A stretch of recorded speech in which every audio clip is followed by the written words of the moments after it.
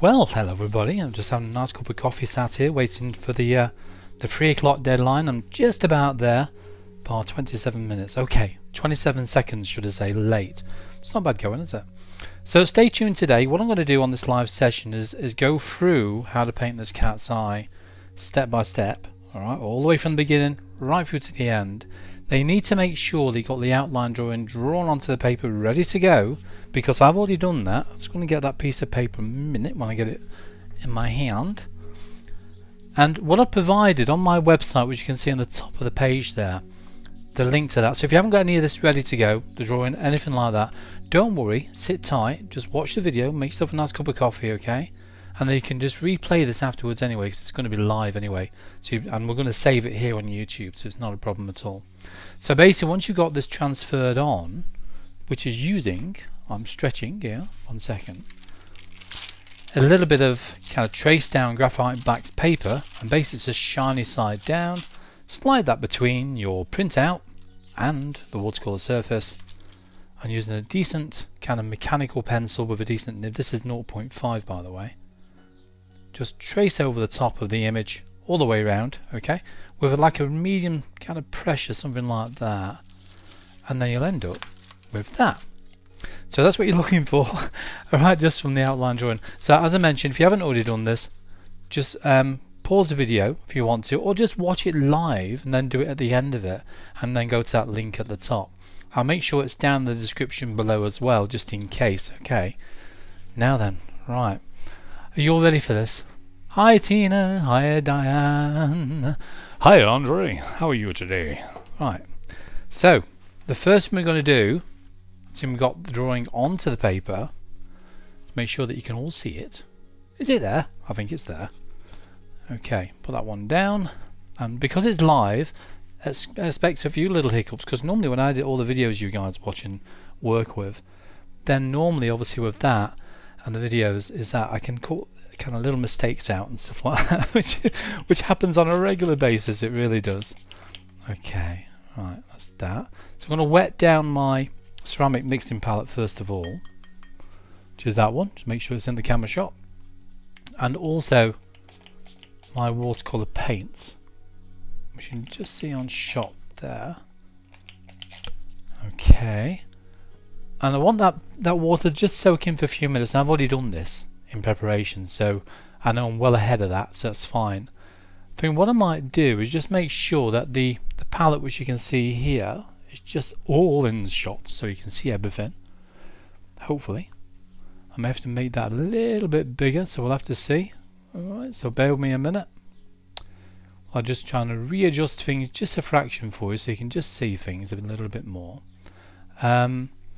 But as I say, what we're going to be using is a variety of colours for this as well, so I want to make sure that the colours we use are, you know, just nice and kind of toned down to begin with, and we're going to gradually build them colours up as we go along. Now if you've already downloaded the reference pack for this, you know that the colours I'm going to be using are these. Now the colours in question, was my pointing stick, are going to be, are you ready? Lemon yellow, raw sienna, raw umber with a capital R, burnt umber, burnt sienna, cerulean blue or cerulean blue, how do you say it? Indigo, Payne's grey, and lamp black, and also watercolour white.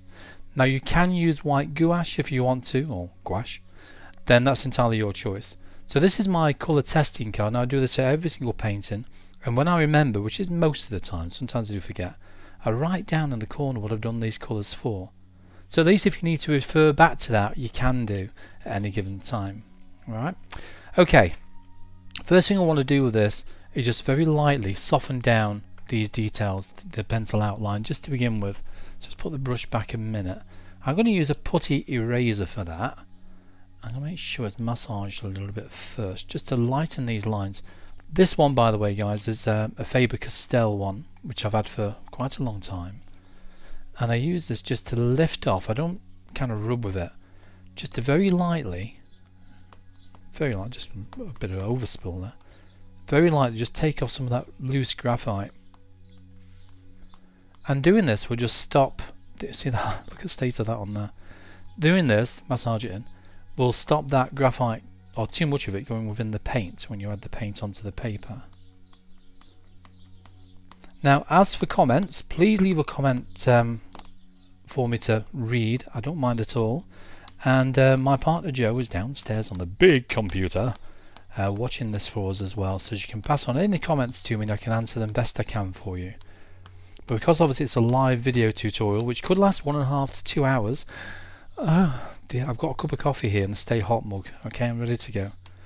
Then obviously I need to kind of crack on with painting, which is the idea, and try and show you guys how to paint a very detailed cat's eye. Now if you want to name this cat, that's entirely your choice, but for me I don't think so. Oh, I'll tell you what I didn't do, just the pupil itself, just lighten that a little bit down there. Okay, now making sure that everybody can see everything on the screen, which they can just about. I'm going to go and get some colour ready to go. So I'm going to go for the lemon yellow. Right, so we're going to start off with lemon yellow first of all. Yeah, probably a tiny amount of cerulean blue in that as well. So we're going to go for lemon yellow and cerulean blue. And to do that, all I want to do is mix some paint. So lemon yellow, just off camera shot there. Don't know if I can get all that in for you, but I'll try. I don't know, we'll try, because obviously the camera's a little bit close, so I can try in a minute and just readjust the camera for you so you can see it all. So lemon yellow and cerulean blue. I'm going to put a little bit of that in that side first of all. Now I want this to be not green, it's more yellow than blue, if you know what I mean. So what I tend to do on a regular basis is do some colour testing first. So if I put some cerulean blue on first of all, wash your brush out in the dirty water and then in the clean water. I have 2 bits of water here, 2 little pots, or split pot I use. And then you just very lightly mix these together until you get the right kind of colour that you're looking for. This is too strong at the moment, but you're looking for like a just more yellow than green. So something like that kind of colour there. Now that will dry lighter, as it always does, as we know with watercolours, so bear that in mind when you work with this. So okay, let's add a little bit more water using my pipette to the yellow and to the blue. There we go. And I'm going to mix that in just to make sure this is more of a watery consistency. I don't want it too thick. So this is like the thickness of water out of your tap or your faucet, depends on where you live, I know. I'm going to add a little bit of cerulean blue into the yellow. Oh, hey, that's not bad, you know. Hey, bargum lad, that's not far off. So that is probably what we're looking for. So if you guys do that, what I'm going to do is just have a look at some of the other colours while you're just mixing those colours up, just making sure you've got them ready to go. So that's cerulean blue with a little bit of lemon yellow, which you can see in there as well. I must stop a habit moving my tablet. Oh, there you go. Is that better? That's got it. Yeah. God, what am I like? No, you don't know. Now while you're doing that, I'll see if we can just re-alter this camera a little bit and see if we can make it a little bit higher, so you can see a little bit more on there. Hopefully you'll be able to. Oh, nearly there, aren't we, with that? Nearly there. So I'll try a little bit more. Bear with me a minute. Yeah, that's about as high as I can go with that. So that will give us some ideas. If I just try and keep it to somewhere like that, you can just about see the top of the palette and most of the colours there. I did have this position to begin with, but the problem was I was doing this a lot, you see. I was going, hello, it's Paul, nice to meet you. Anyway, back down again. So just down there and about something like that will do for now. I'll just keep turning the palette around, hopefully on the camera, okay? So now you got those 2 colours ready to go, fingers crossed. The other thing I want to add in there is, I'm just trying to see what else I need in there. A little bit of burnt sienna and probably burnt umber for the markings within the main iris, or just for some of the markings. So I'm going to go for burnt umber first of all. Okay. Now I'm using a ceramic mixing palette here, which I've used for many years. I've got a couple of these. In fact, I've got some different designs as well, but this is the main one I like to use because it tends to, I don't know, the good thing about ceramic is because the water, when it dries nice and flat. It doesn't go in like a bit of a bubble like the plastic palettes do when you put the water in, and that then enables you to be able to see where what it would look like with, say, one layer of brown and probably half a dozen layers of brown, you know, within that kind of mixed consistency, which is watery at the moment. So a little bit more burnt umber. Okay. Now, if you've got any questions you want to ask, and you're having difficulty keeping up, don't worry. As I said, you can play this back, so it's easy enough to play back. And then I'm going to go into the burnt sienna and add that in as well. So that's burnt umber and burnt sienna. And what I want as well is just a little bit of burnt umber on its own. I probably need more burnt umber on its own later on anyway for the fur, and also for some of the dark areas around the eye. Okay, so burnt umber on its own. Got that so far? Lemon yellow, cerulean blue, burnt umber, burnt sienna, and burnt umber. That's just so far. And I want all of these consistencies, well, they're going to be watery and these two are going to be milky. Now, all I mean by milky, you know about watery, straight from the tap. Milk is that little bit thicker, so when you run down the sides, it runs down fairly quickly, but not as quick as normal tap water would run, so it's a little bit thicker than tap water. Wash your brush out in the dirty pot, then in the clean pot, so it's nice and clean, and then we can go in and start thinking what we need to do first. Now, with all the paintings, I like to kind of just outline just the main pencil marks within there, and what that basically does, it seals that pencil in. I'm going to use a little bit of burnt umber with a size 00 brush. So burnt umber, 00 brush. And when you load your brush, as you can see in the corner of the screen there, when you load your brush, give it a mix. So load it, you roll it as you pull away, like so. Then you get some kitchen roll, and then you'll tap it. Once, maybe twice, depends how much paint is on there. And basically what that does, it takes any residual paint off your hand. Off your brush, I mean, not your hand. See, I told you I'd normally edit that out. And that then enables you to get a finer point on the lines you're about to draw. Are you ready for this? Let's go for it. So going around the outside edge of the eye, just have a look around the outside edge. Yeah, I went all northern again then. From Chesterfield doing it now. And then just cover up the pencil marks on the outside edge of the eye. You can do this little inside one there as well. And this will also apply to the hairs going around the eye as well. And you probably notice with the hairs is that I've drawn them out in the direction that the fur goes. So it's not just a few little pointers, but there's quite a few little areas all the way around there to give me some general idea on the direction, as I say, the fur goes or grows around the cat's eye. At least that way, you know, we could give us more shape as well. So if you get that right, then you're doing well. So I think also this needs to go to there. Lost a line there. So barely touching the paper. Just add this inner line for the cat's eye. And that will seal that pencil in. Doesn't always, but most of the time it does stay put when you add a colour over the top. And you can still see this colour through. Otherwise, what tends to happen when we add the wet and wet washes on, you find it could just wash your pencil away very often, doesn't it? And sometimes it's beneficial, sometimes it's a bit of a pain. So depending on how you've got the drawing on, be it freehand, using the grid system, or by using the graphite transfer paper as I've used today on this one, which I do on all my tutorials just to kind of make sure we get straight to the painting process. So we've got birds tweeping outside. House sparrows, by the way. Loads of them. Then obviously doing that will kind of save a little bit of time to, as I say, when you get it transferred out fairly quickly. Not that you should rush your painting, of course. Okay, Now a few more little marks here and there.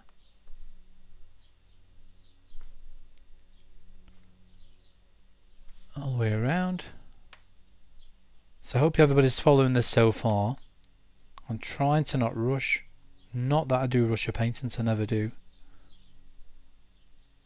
In fact, when I'm actually doing a video, it probably takes me, I would say, maybe 3 times as long to do a painting, as a guess. Because obviously I'm using the cameras and the lights and everything else and offloading video footage, and so that takes a little bit longer to do. Right, okay, and then thinking about the inner edge there and around there as well. So how's everybody getting on so far? Have we got any comments? Have we got anybody that wants to say anything? We've got a lot of highs there. Diane Main, I'm using Winsor & Newton Professional and the Student Cotman version paints, okay? Which are obviously the half pan paints I'm using. Is that of interest? Thank you for asking that question. Just have a quick look at that. But I know Joe will be up in a bit with some bits and bobs as well once there's enough questions been asked. So if you've got any questions you want to ask me, fire away. Joe will do her best to answer some of them as well for you. Just to let you know that she's online as well. So if you see Joe pop up on the replies, you know it's my Joe downstairs doing a grand job by keeping an eye on things for us while I can talk to you and paint. Okay. Right. So I'm very lightly going over these lines that I've made. Now, when you're doing a main subject, so what have we got? For example, let me just show you what I've just painted to give you an idea on that one. Just while catching up a little bit. Now, if I can stretch and reach without pulling my headset off, the main one, this is one I've just finished, which is for both my website devonartist.co.uk, which you can just see in the corner there as a video tutorial, and also obviously for Patreon as well. So when I added the this outline on this particular one, just make sure you can see it all. There we go. What I actually did, I covered the pencil marks first of all in this one, but then added the pencil marks all the way just before the edge, so I didn't put any burnt umber around the very edge of the face. And the reason for that is because on animals or any wildlife, you find very often there's very light areas, and if you had all these kind of burnt umber marks on the pencil lines over the top of the very edge, you'll end up with like an outline, like a cartoony outline, and we don't want that. So that's what I've just done, which will be coming up in a couple of months' time for Patreon. Okay, and also obviously devonartist.co.uk, so entirely into your choice where you want to go, if you want to have a play with that one. So it's well worth having a play. Okay, I'm going to carry on now. Now I always use a little piece of paper. This is just printer paper, that's all it is, underneath my hand, just to ensure that I don't get any natural oils off my hand onto the paper, because if you do, then that'll act like a wax resist. So you have to be careful with that. So you can buy, actually, I've bought one and tried one. I haven't got it on me at the moment, otherwise I'd show you. Just thinking about it. It's a little glove, and it's like a half glove. And what it actually does, it goes over, I don't know if it's these two fingers here, and then over the side of your hand. It kind of crosses over. It's 2 fingers like that. You could make your own like that, couldn't you? But the only problem I found, it works really well, so you don't need to use this, but you're still liable to smudge things underneath if you're not careful. It works really well, but your hand does get quite warm. So it really does, especially if you've got warm lights like I have here. So you have to bear that in mind. So worth sort of noting. Okay, and a few more lines there. And I think we're about there. So that's all I tend to do, just very lightly cover it up. The colour will depend on the subject, and because obviously we've got a lot of brown around this cat's eye, this will work fine. This won't be a problem at all. But if you're working on something like the recent video tutorial which we did of a bumblebee on a violet flower, then you find with something like that you don't want to use burnt umber sometimes because it might not work quite well. It's the wrong colour. So use a colour, similar colour within the same kind of colour spectrum or colour palette that you're using for the main subjects. And as you know with my videos, I always give you a colour chart to work from as well, so you know what colours we're going to be using for anything which we do. Okay, right, have a quick look on there and make sure everybody's all hunky-dory. Julie, get the picture the right way around. Okay, now next step. Brush sizes. Now we've already got our 00, which we've got there. I've got an old mixing brush, which is an old acrylic brush. It used to have a point on that years and years ago, but I just use it. You can see even the paint's worn off the handle there, just for mixing my paints, as you can see here with. That's what that one is. I will be using, I'm trying to think, I will be using this one actually, yeah, a size 5 brush. I can't remember if I put that on the list actually, I might have done. So a size 5, which is this one here. This is one by Rosemary and Co, which is that one. And say size 5, and it's a very short bristle brush as well. It's a series 93, which are quite nice brushes. And also the same series, the same brush, but a size 1. Got it? What do you mean you haven't? Of course you have. Of course you've got it. So they're the brushes which I'll be using for this project. Now, let's make a start. Exciting. I'm going to start off using my size 1 brush. And we're going to wet the eye first, just the main iris. Not the pupil, just the iris. Who is she anyway? All the way down and wet it. You want to wet this probably maybe 2 or 3 times. Now my members on my website know, I always say that, don't I? 2 or 3 times. I know, I can't help it. Just habit forming. But actually if you wet it 2 or 3 times, then that's fine. Because it just allows the water to soak into the paper that little bit more. And gives you a bit more working time as well, because if the paper's wetter, it could say wetter longer, in other words, which is what you want it to do. Try and keep it as neat as you can within the iris, because we're going to go for this greeny yellow colour, and we'll have to adjust it as we go along. And that's obviously this one which we've got here ready to go, as you know. See, that's soaking in straight away, but I've got two very, very large lights here at the moment. Well, all the time when I'm painting, really. So it does dry the watercolour quite quickly. So it depends, obviously, on the temperature in your room as well, and how warm it is where you live.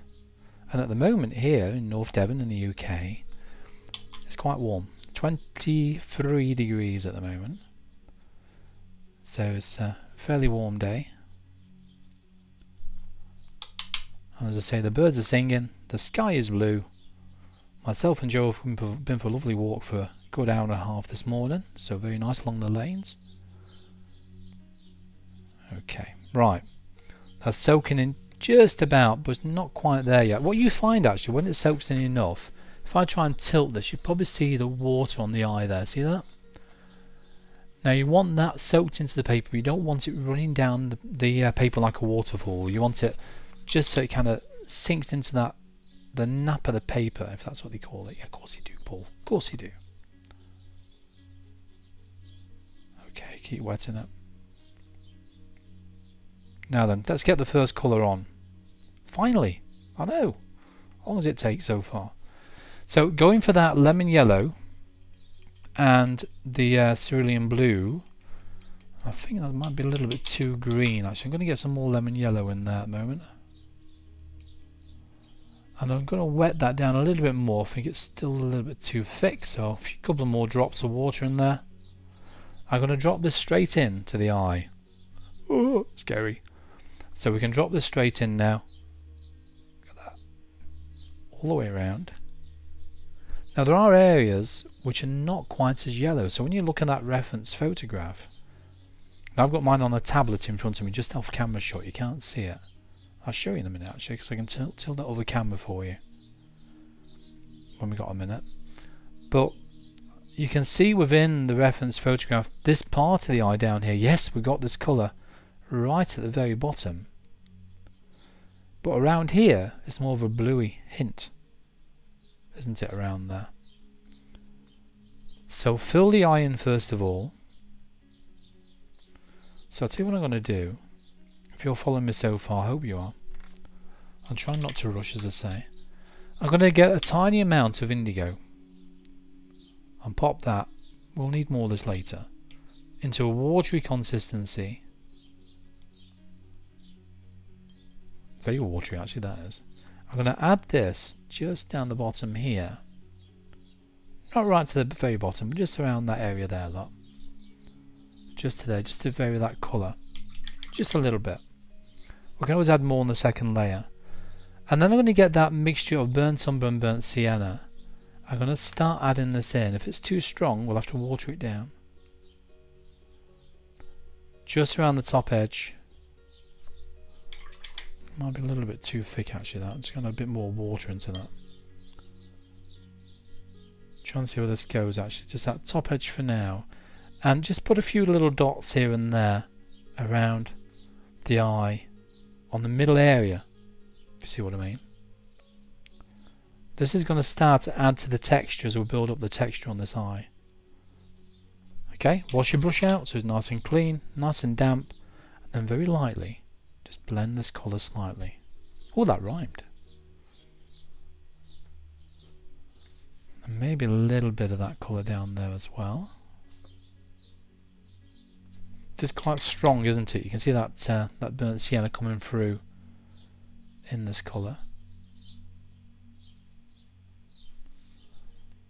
Okay, how are you all getting on?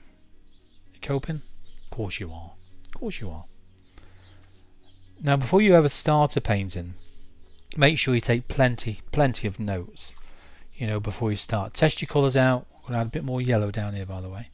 That lemon yellow and cerulean blue mix. So test your colours out thoroughly before you start.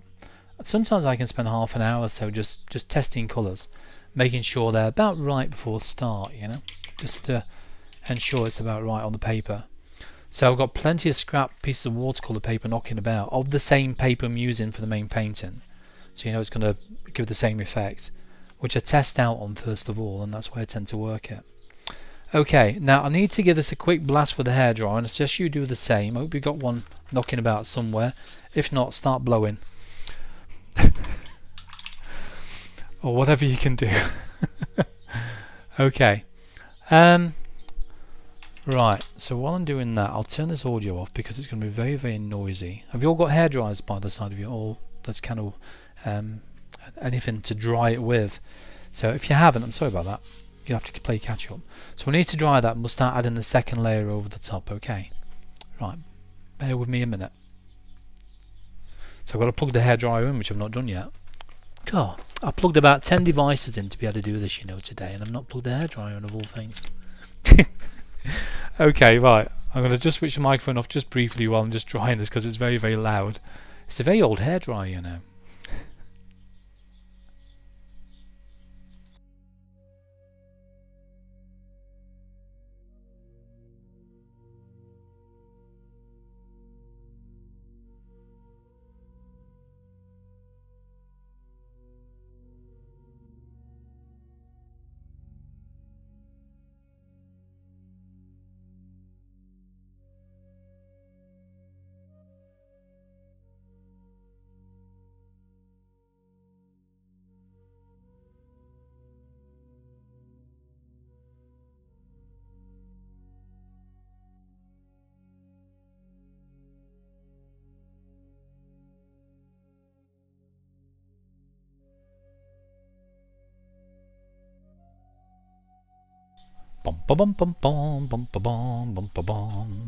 Okay, so I think what we need to do next, if I can just balance something by the side of me, is have a quick sip of coffee.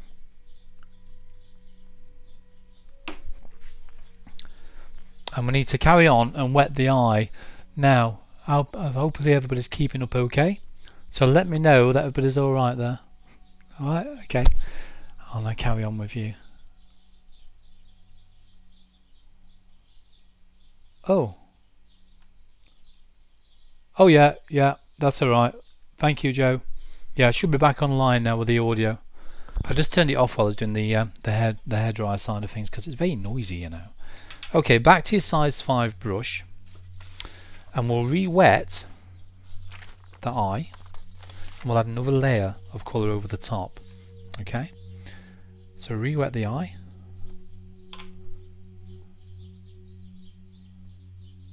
Now let's only do this probably a couple of times. Just allow it to soak into that paper a little bit more. The reason why I tend to build up in layers like this is because if you're making a mistake, or as a late great Bob Ross used to say, happy accidents. I quite like that one. then at least that way you got room to kind of correct those mistakes, you know, so you can really kind of sort them out very quickly. Now that's not too bad actually, that's soaking in again very quickly here. Back to the size 1, so that's the size 5, and I think what I'm going to do, I'm going to add a bit more yellow, that yellowy green colour we've got, so lemon yellow and cerulean blue to the very top. Still quite watery.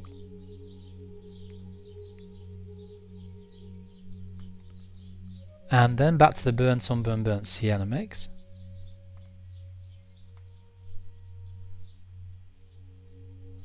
Okay, a few more little dots here and there as we go along.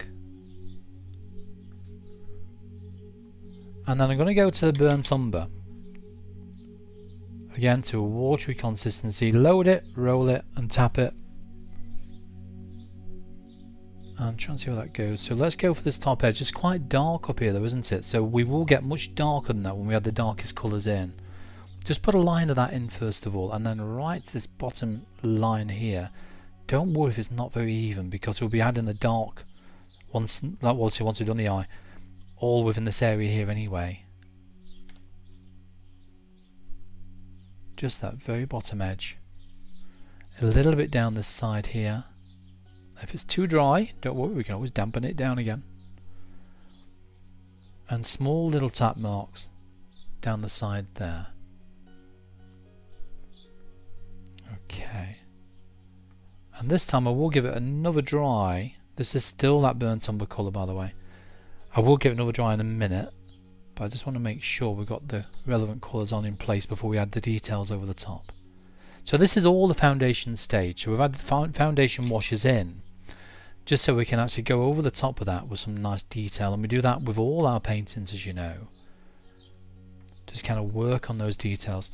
Now, because this is still damp, I can carry on there and start adding some very basic details in there because it's damp. They will go nice and soft for some of these marks I'm going to put in. So working my way around the edge of the eye, I'm just lightly tapping with a barely loaded brush. Barely loaded, not too much brush. Not too much brush, not too much paint. Barely loaded. So see, I'm loading it, I'm kind of rolling it or dabbing it off, and I'm going to take a little bit off on some kitchen roll just so there's not too much paint on the brush. And I'm going to add some little tap marks, scumbling basically is all I'm doing here, skipping.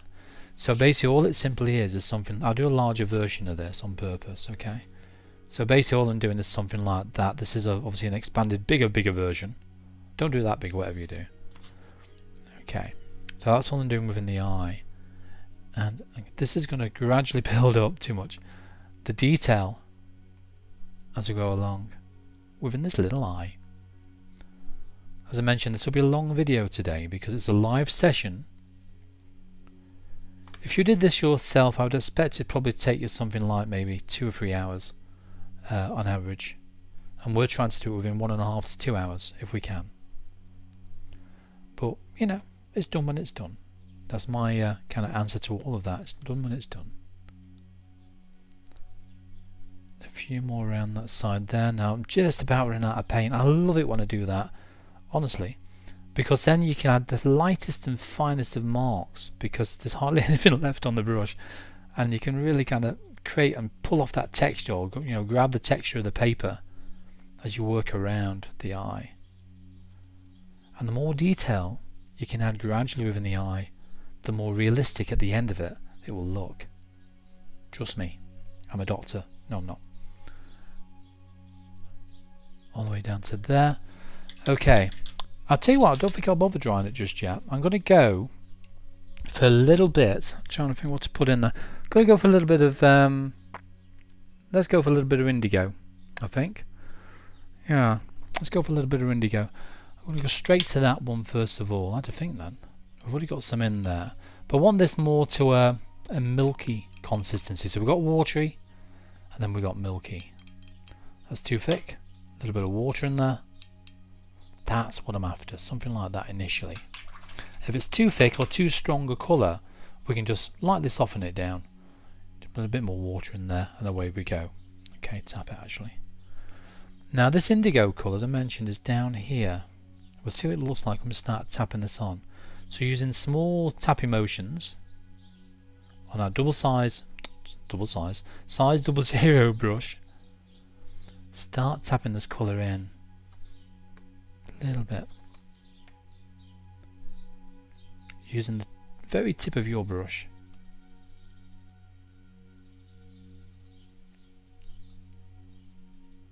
All the way to the top, a little bit more around there, and again this is going to add that extra detail behind the scenes. It's all about building up. Just down to there. Okay, now coming away from the eye, we can see all these lines going around. So you got these lines going around the eye. But I'll tell you what I'm going to do first of all with that. I'm going to add a little bit of this indigo just to the around the eye itself, around the pupil. But I want to make sure that I don't go too close, because it's actually quite yellow. When you look carefully at the photograph again, when you really kind of pinch into it, you can see there's a bit of a yellow, blurry yellow band around it. And this blue area, like a pale bluey brown colour, which it will be, just kind of works its way around gradually without touching that pupil.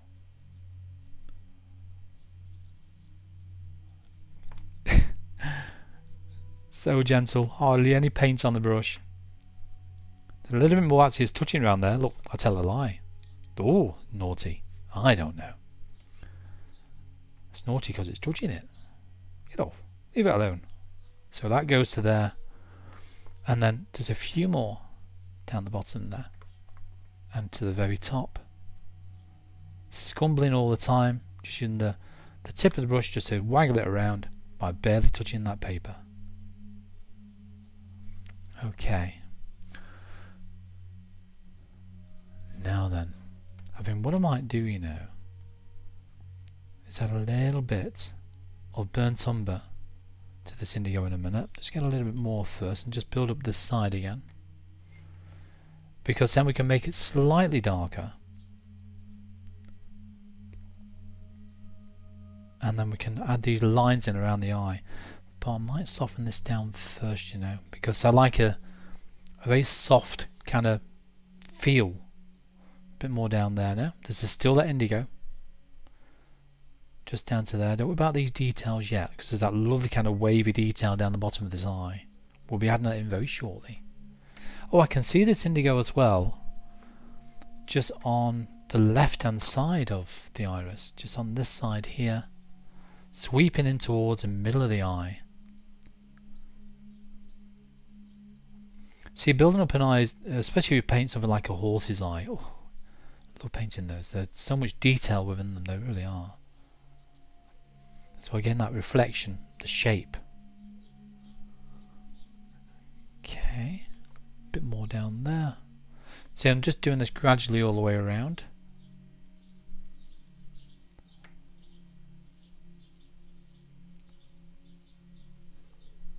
How's that looking? That's looking better.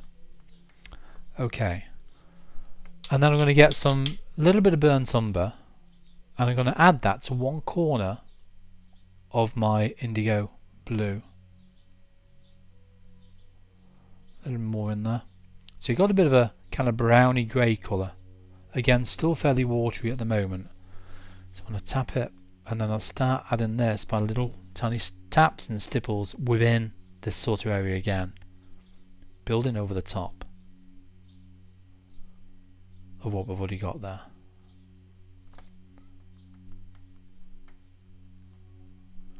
See, my intention today is to show you how to paint a very detailed eye, and that's exactly what we're doing today.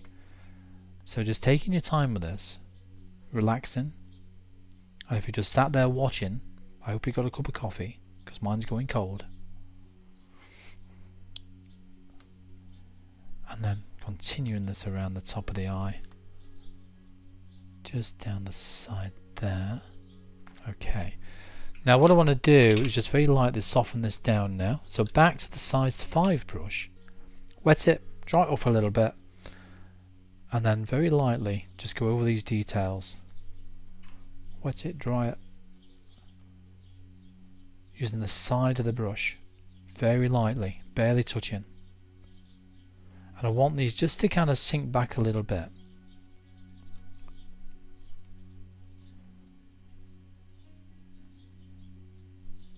A little more around there.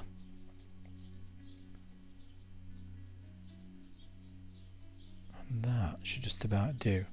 So the next thing I want to do, guess what, is dry it. I know, got to give it a quick dry. But I'll tell you what I'm going to do. I'm just going to stop briefly just for a couple of minutes. Just want to dry this anyway, and give you a chance to kind of catch up a little bit as well, and just make sure everybody's okay. So while I'm drying this, I'm going to play a little video for you, just for those just sat watching, so you're not sat watching just a dead screen like dum, ba-dum, ba-dum, ba-dum, ba-dum, on the screen there. Okay, and that's going to be the latest video tutorial, I know, exciting this one, on how to paint a very colourful hummingbird, which is out, what day is it today? 31st, out tomorrow on my website devonartist.co.uk, and also patreon.com as well, /thedevonartist. So have a look on there and you'll find it on there, but I do advertise it in there, so I'll just show you what I mean. So enjoy this, and I'll be back in about 2 minutes time. Now sit, relax, and let me show you how I painted a very colourful hummingbird in watercolour. So I'll go through the process from the beginning all the way through to the end on how I put this painting together. Let's get started.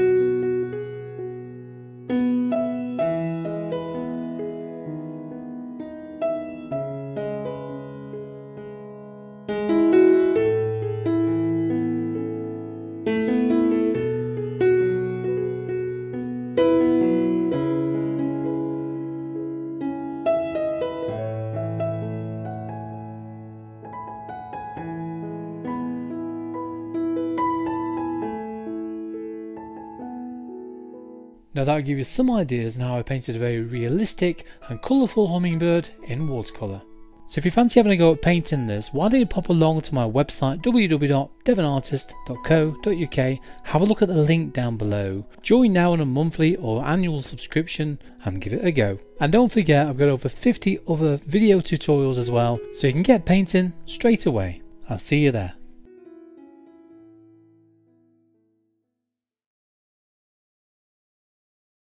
Hello. Oh, I'm back again. Can't keep away from it, can I? Right, that's nice and dry, by the way, so it's ready and raring to go yet again.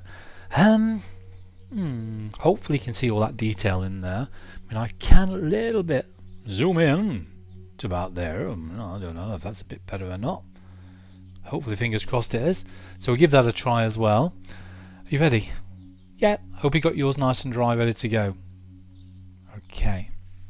Now then, I'll tell you what I might do actually. Let's go for that indigo and burnt umber again, and we'll add these little lines now I mentioned within the eye, within the pupil, well, from the pupil should I say, into the iris.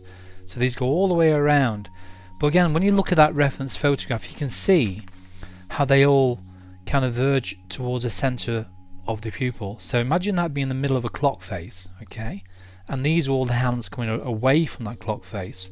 So imagine that first of all, and then what will happen is you've got 9 o'clock, 12 o'clock, 3 o'clock, 6 o'clock and so on, and that's how these lines are coming away. So let's go and get some of that colour mixed up a minute. So burnt umber, grab some indigo, and you want this more blue than brown, a little bit more, so it's definitely more blue than brown. I need to learn to talk today. So it's not quite as bright indigo colour. Give it a light tap, and then we can start adding these little lines around the edge of the eye. Okay, you just see little blemishes here and there as well. Oh, I meant to show you as well, by the way, that the tablet I'm using, just give you an idea, is that there. So this here, look, so that's what I'm working from. With the cat's eye on. You can't really see it because I've got a lot of reflection on the from the window there. There's a cat's eye. There you go. And that's how I'm kind of working from my kind of desktop here at the moment. Just give us some general idea on how it all works. Now I know my hand gets in the way of the camera shot every now and then, so I do apologise. But if I just leave that about there, that'll have to do for now. Okay, so let's carry on. So adding these little lines around the eye. Just go for the main lines first of all, flicking outwards if you can. Gets a bit awkward, doesn't it? If you're right-handed, you find it difficult to kind of do that way, and me being a lefty finds it tricky to go this way when you're flicking out. So the only way you're going to get around that is by rotating the paper, which we can do, but you know, doesn't matter today. So I'm just going to do it the other way around now. It's like when we do hairs or fur, when we come away on the top of the head, like the leopard which was shown you earlier on. You know, you need to kind of flick those hairs out to get a tapered line, and that's what I tend to do around here as well. So let's just get the main ones in first of all. Now some will be thicker, some will be shorter, some will be wigglier, and then you got the tiny ones. Get a bit more, Paul, a bit more indigo in that, I think, as well. You got the tiny ones kind of in between, just making a little bit of an appearance in there as well. Little tiny ones, barely noticeable, but they are there. Okay, I might just darken this a little more around the side here. A bit more burnt umber in there. So it's all about adjusting it until you feel it's about right, and that's what I tend to do with all the paintings. And making sure that you haven't got too much paint on the brush. So this is that browny blue again, so burnt umber and indigo. So it's still using the same colour, or colours, plural, around the edge of that. And I'm going to scumble this now into the eye there, adding even more texture. Hello, loads around the eye. Okay. And then what you got to do then, go over the same areas again for those darker areas. And I mentioned every layer that you put on will get darker and darker all the time. So any questions, remember, post them in the comments, you know, in the live chat there. And Joe will let me know if there's anything which I need to answer ASAP. And she'll pop up and let me know, okay? So she's pretty good. So you can all thank Joe, give her a clap. Thank you. Everything she's doing downstairs for us on the big computer. Big, that's our main computer. Okay. And I'm going to lightly soften this now. Just around these areas now. Just kind of knock it back a little bit. A clean, damp, size 00 brush is all I'm using. Tap the water off your brush before you do it, because it's not too wet, otherwise you could just blur everything together.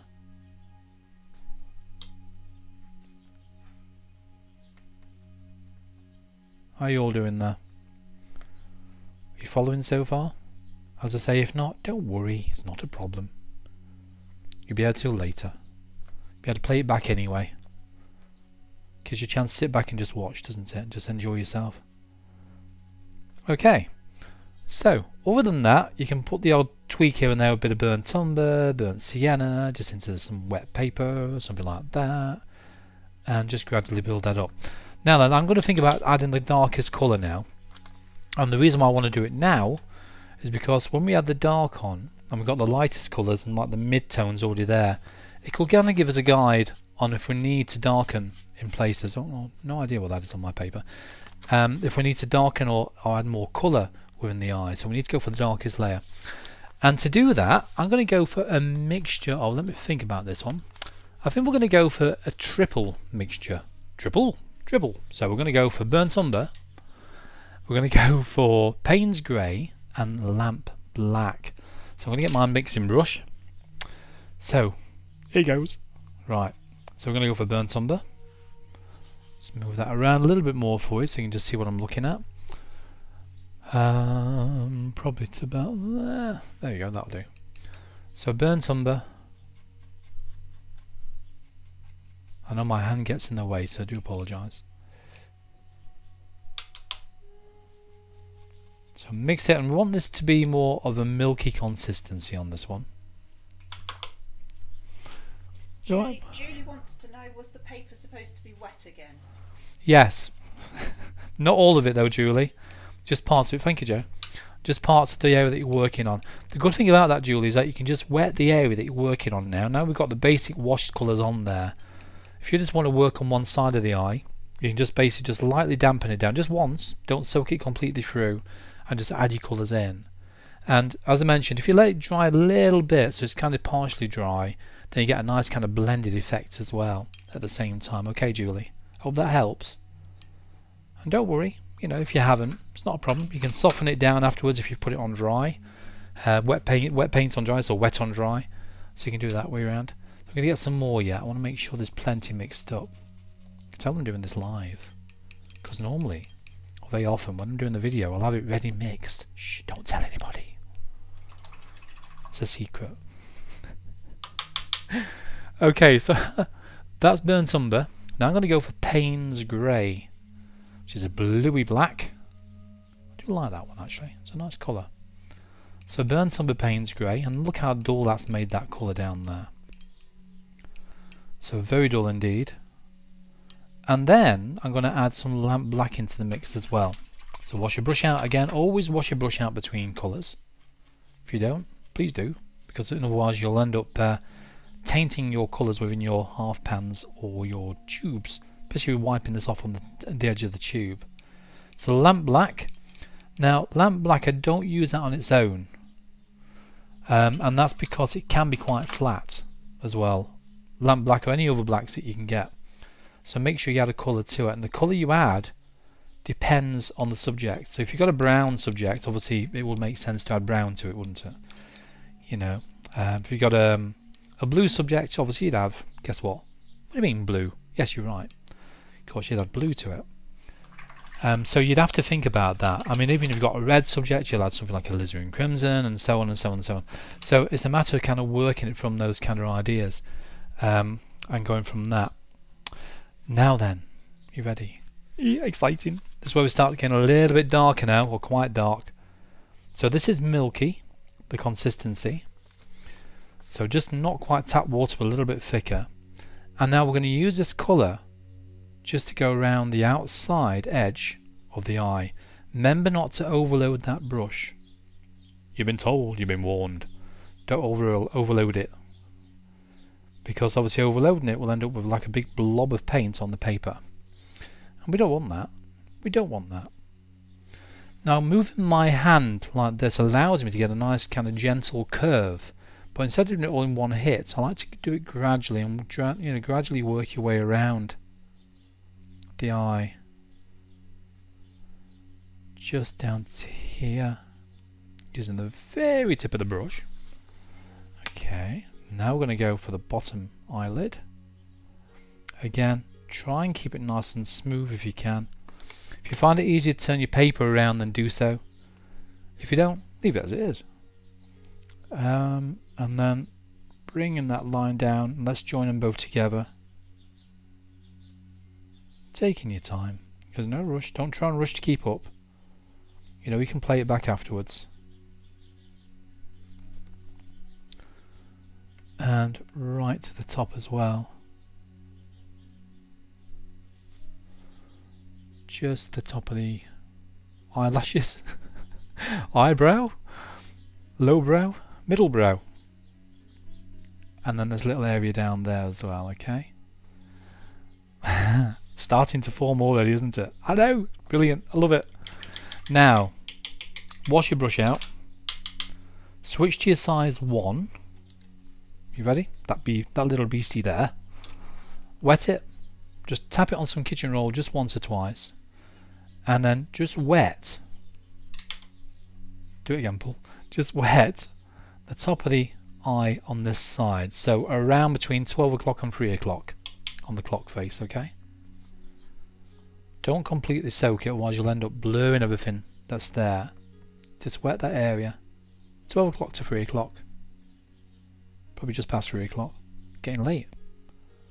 Then get your dark colour. Scary. And then just tap that in initially to the very inner edge like that. Don't go mad on it. Okay, that's enough. And then wash your brush out, come back in with a damp clean brush. And then pull that line out into that damp paper.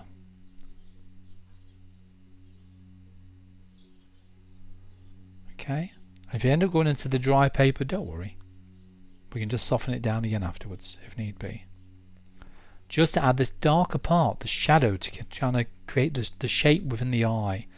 Now we're going to do the same on this side, but I think what we might do is just change the colour a little bit on this side now. So I'm going to wet between 12 o'clock and 9 o'clock now. But we're not going to be adding a great deal of colour in there. Just join it onto the other one.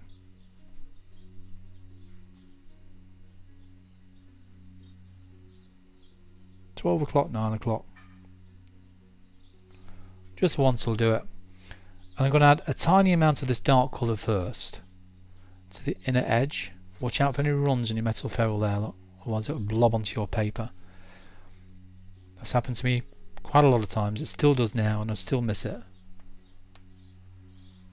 And if it doesn't blend, we can encourage it to do so. A little bit around there. Wash your brush, pick up some of your yellowy green colour. You know what that is, lemon yellow and cerulean blue. And then that can go over the top of that, just a little bit. Just to blend it in. Ah, look at that, ooh, lovely. I do get excited when the paint starts to kind of flow right. I'm going to do the same now on this side, the yellowy, bluey colour. It's a matter of adjusting it and gradually building up the colours as we go along. So within the wet paint you can add a little bit of burnt sienna still in there and just play with the colours until you get that nice kind of curved shape throughout the eye. A little bit down there, this is that burnt sienna, burnt umber.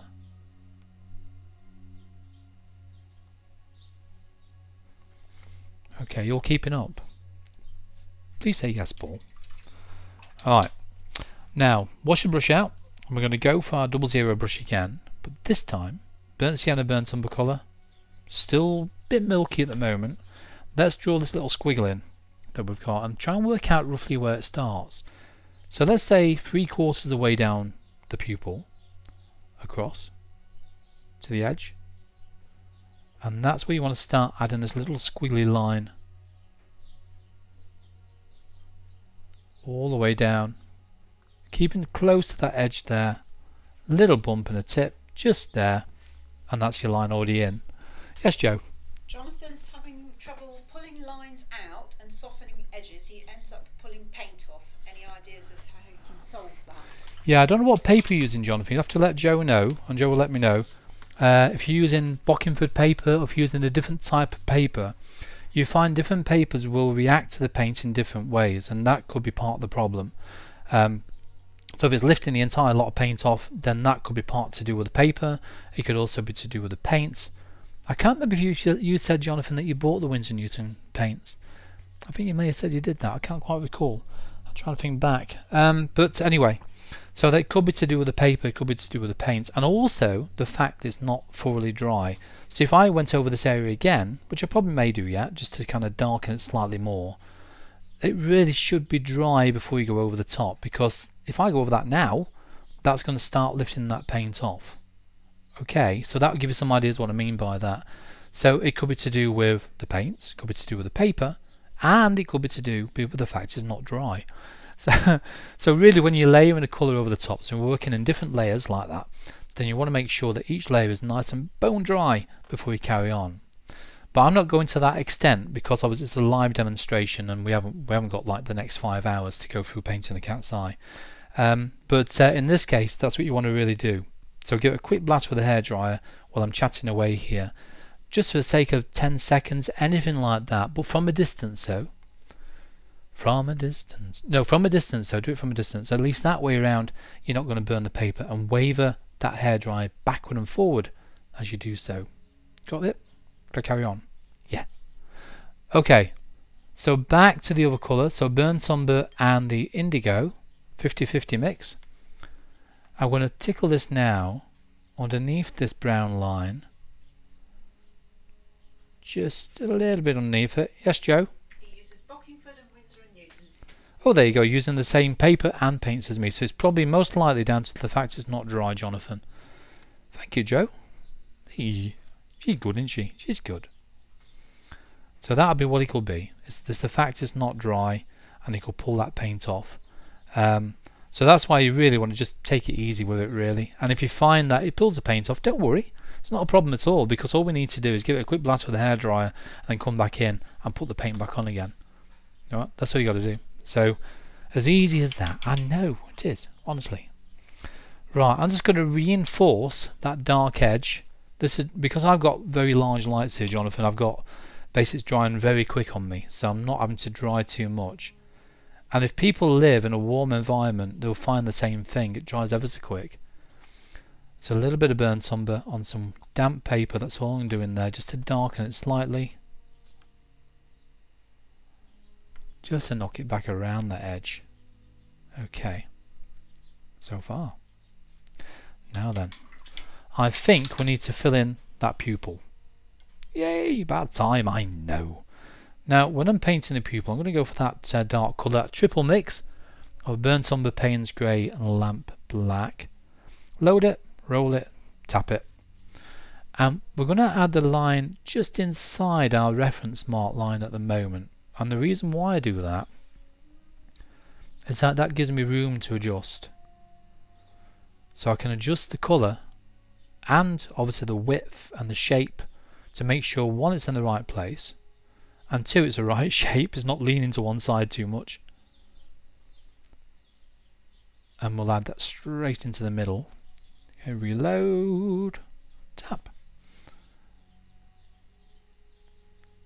So if anybody's struggling trying to keep up, as I've mentioned many times now, don't worry about it, because you'll be able to watch and carry on watching this after we've gone live as well. So it's, you know, if you get left behind, it's not a problem. Not a problem at all. You know, you can ask a question as well, and I'm prepared to answer your questions even when we're not live. So if you're watching this on catch up, still post a comment, still leave a comment there for me to read, because I will see it.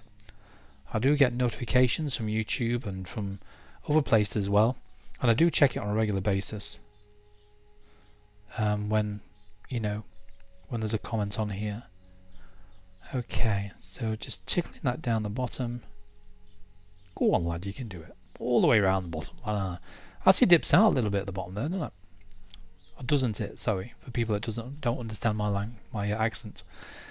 And that is the pupil added in already. It's going to reinforce the indigo and the burnt umber around the edge there a little bit, just to break up this edge, just a fraction. So indigo, burnt umber, just tapping, very lightly tapping around the edge of the pupil, just to pull out. Oh, there you go, a bit too much. Some fine, tiny, eensy-weensy little marks that we can see.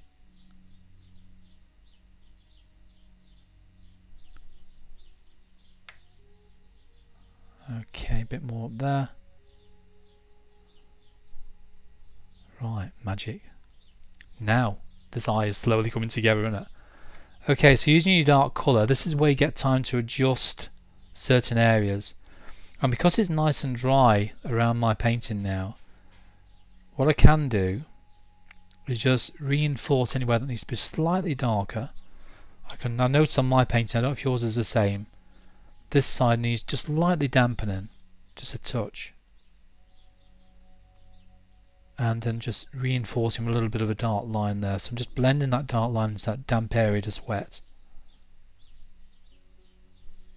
And down to there. Okay. And I think we're just about there.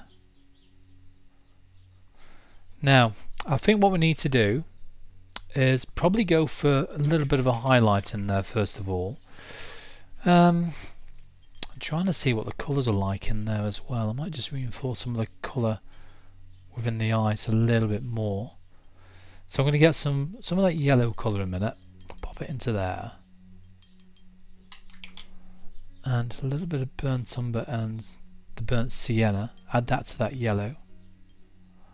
Okay, got that so far? So your yellow mix, lemon yellow and cerulean blue, with burnt umber and burnt sienna, added together in a very watery format just there. And I'm going to make sure that we just add a little bit extra colour in the eye really. That's all I want to do with this. And we're just about there to think about adding a highlight in the middle. I know, already. I know. It does take a while to kind of build up these layers. But when you do build them up, you can see the overall effect that you get. I'm just going to lightly soften that down though. The overall effect that you get through doing so. And as you can see, that's really working quite nicely now. Okay, a bit of burnt umber in there. Putting some little patterns in now, scumbling with the burnt umber. I did promise you I'd show you how to paint a very detailed, realistic looking eye, and that's what I'm trying to show you today. Oh, a little thing I need to mention by the way, everybody. I know a lot of you have bought my PDFs on my website, devonartist.co.uk. Have a look on the shop there if you haven't, because at the moment, and it's not going to last long, we are stopping this very soon, you get 50% off. I know, 50. Yeah, I know. We must be mad here.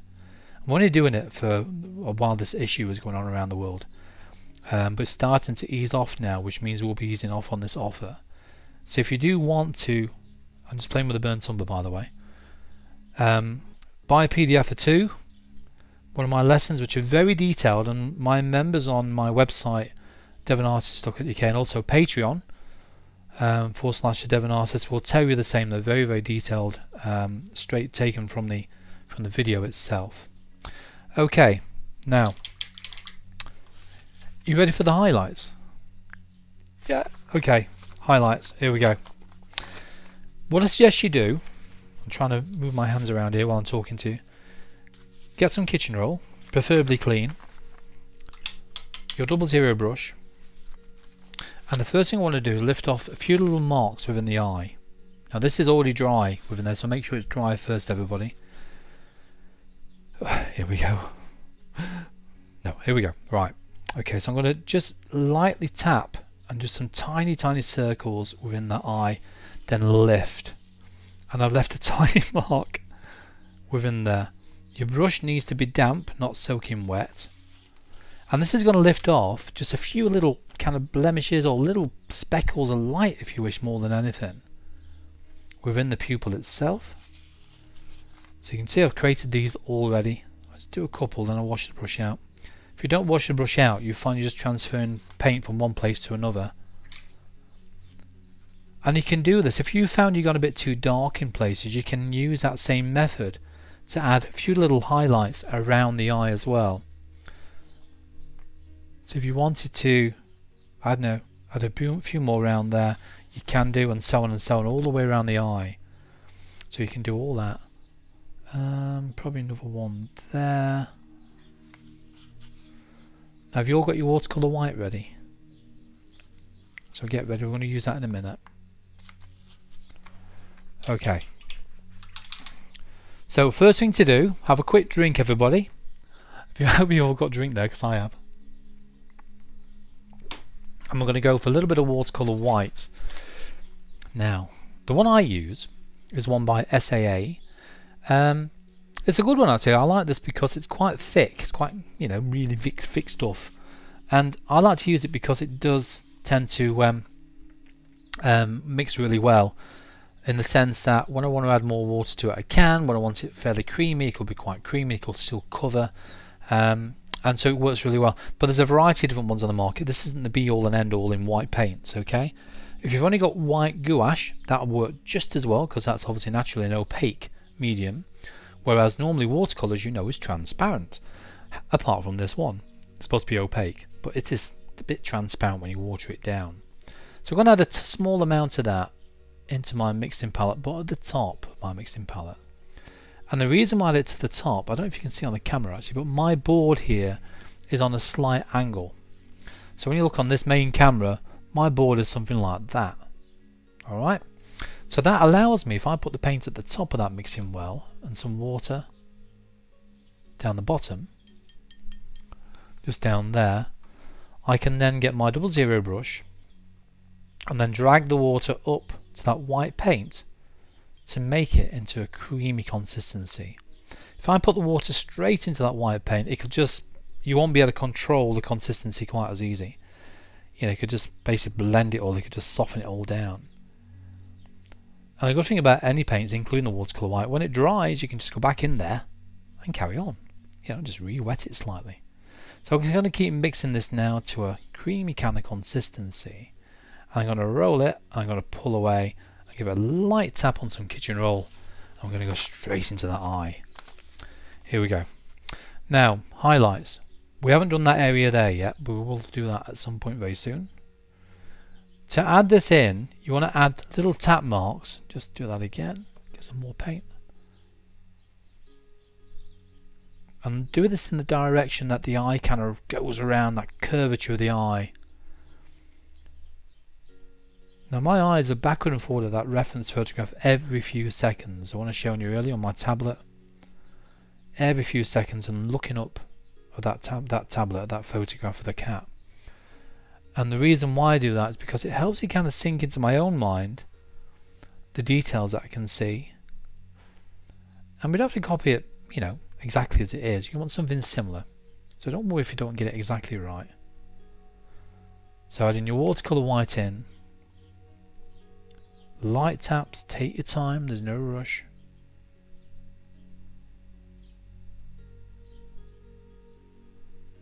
A little bit more. Now I'm trying to see where this goes to. Where this kind of branches, kind of comes off at a sharp angle there. That's probably about a quarter of the way down the pupil, isn't it? And it goes off at an angle like that again. So somewhere like there is where I see that. And if I just get some more white again, I'm going to keep tapping within that area. And then down the bottom. And then down the side. Another one there. Oh, it's about halfway actually. Oh, I'll make it down there, it doesn't matter. And even a little bit along this wiggly line down here.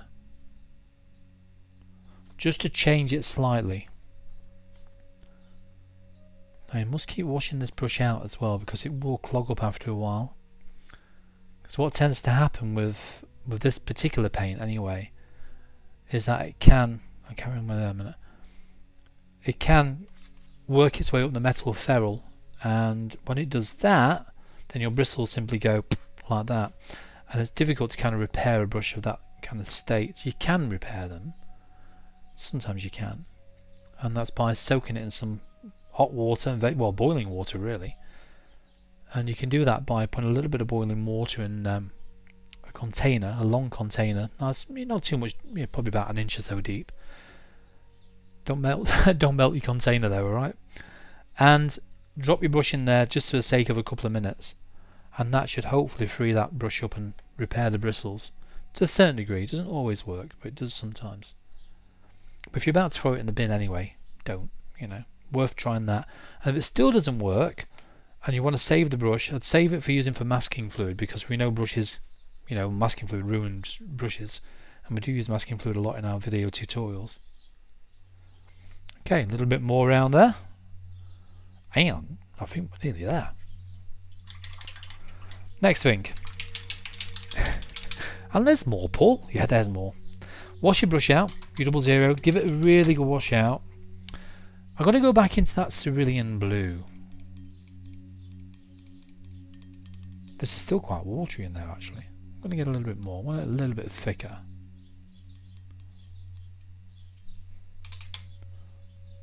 A little bit more, went into the wrong one then. That's got it, something like that. So that's more of a kind of milky consistency again. Load it, roll it, tap it. And then I'm going to tap a little bit of this in onto the top of some, not all, of these white marks, just to add a little bit of blue in there. That's all I want to do with that. And that should just about do. Now then, the rest of it. Let's work on this little area down the side of the eye. So clean, damp brush again. Dampen it down.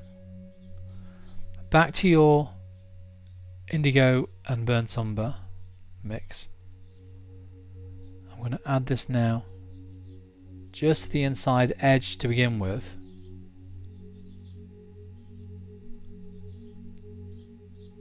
Not too bad around there, but we'll do that there again. And every layer that you add, remember, is going to get a little bit darker. Keep tapping, tap tap tap all the time, and a few little dots in between, and then we can soften very lightly just by dampening it down with a clean damp brush. Okay, then add another layer just on the inner edge now, very inner edge, just somewhere like that. That's that area done already. We'll do the same now with this area down here. So we're going to wet it.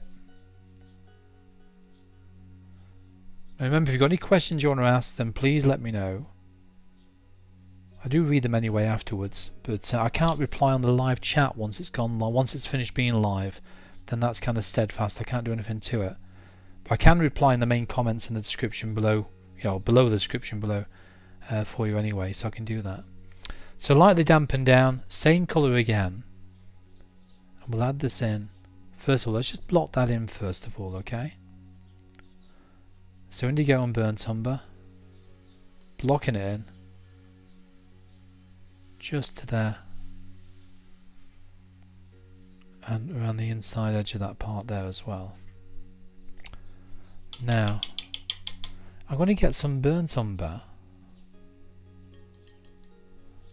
which is probably just off camera shot there, and a little bit of that dark colour we made. If you remember, that was burnt umber, Payne's grey and lamp black. And I'm going to go around the edge of this to begin with. What you tend to find, if you've got some very large lights, which I have as I mentioned here, and they're above your tablet, it creates a lot of glare on the screen, so you don't always see all of the details. So sometimes you've got to shield it with your hand to be able to kind of spot things really. And what we're basically doing with this, we're sort of filling it in, but we're going to leave a bit of a gap just on that side there. So we've got this little area there which is a gap. This will be dark. At least go a little bit darker than that. Yeah, we use a dark colour on there. Okay, so filling this in.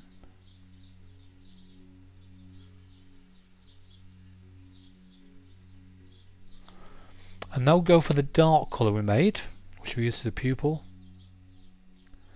and then reinforce this edge. Don't worry if we go over a little bit like that, because that's going to be really dark up there, isn't it?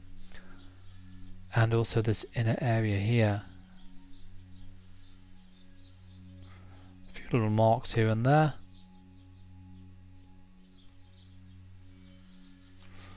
And then around the bottom of the eye. Okay, wash your brush out, give it a rinse. I'm going to lightly soften this line down just a little bit, just lifting and softening, something like that. Yeah, happy enough with that for now. And then we need to do the same thing for that side. Okay, right, meanwhile I'll just have a quick breather just while everybody's talking there and chatting maybe and having a bit of fun. How are we all getting on there anyway? We've got 30 people following at the moment, hopefully enjoying themselves and hopefully keeping up. So just while I'm chatting away, try and catch up a little bit more if you can. Now the thing when you're painting eyes like this to this kind of detail, you need to think about the colours. Now when you think, when I painted this one as a demo, I've added more colour within the eye. So we haven't got time to keep going over the top time and time again with all the colours, but you can do. So once you finish the painting with me, you can come back in, work around the watercolour white though, try not to add it on top of it because it would just blend that watercolour white away. Because that's the thing with white, is that if you do add a colour on it like we did with the blue, do it in one fell swoop, in one hit, otherwise the white just tends to move and blend. But you can go back in afterwards and add a little bit more colour into the into kind of the browny, cyanide colours in there. Okay, so far. Okay, let's see what we got. Making sure we've got everything on the screen. Still got battery, yep. Right. Let's double check what everybody's doing there. Right, okay, have a quick drink of juice a minute. John Smith.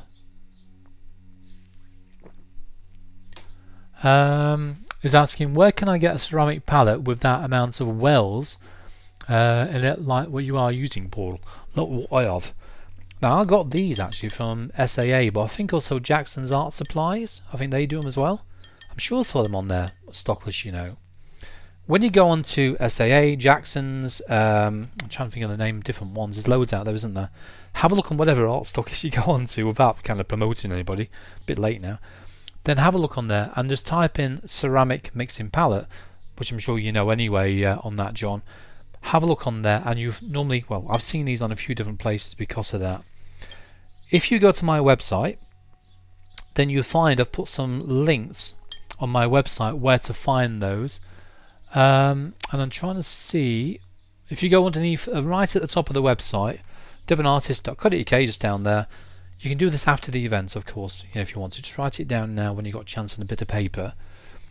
Go tap on the artist, and then underneath that there'll be the materials which I use, and there's affiliate links which will take you to all the materials which I use, okay, to give you some general idea on how that works.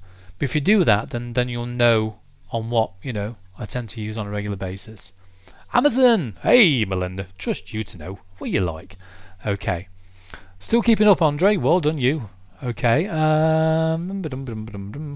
Ken Bromley Art Supplies, of course I forgot about him as well, Jonathan. Yeah, he's got some good gear in there as well. Now then, everybody ready? Let's carry on. So I'm going to carry on with the rest of this area down the bottom of the eye. That was a quick breather. And that's all this area here. We shall continue. Lightly dampen it down. Let it soak in just for a few seconds in this case. I'm going to get that mixture first of all. I might just go for a bit of burnt umber and lamp black in there at the moment.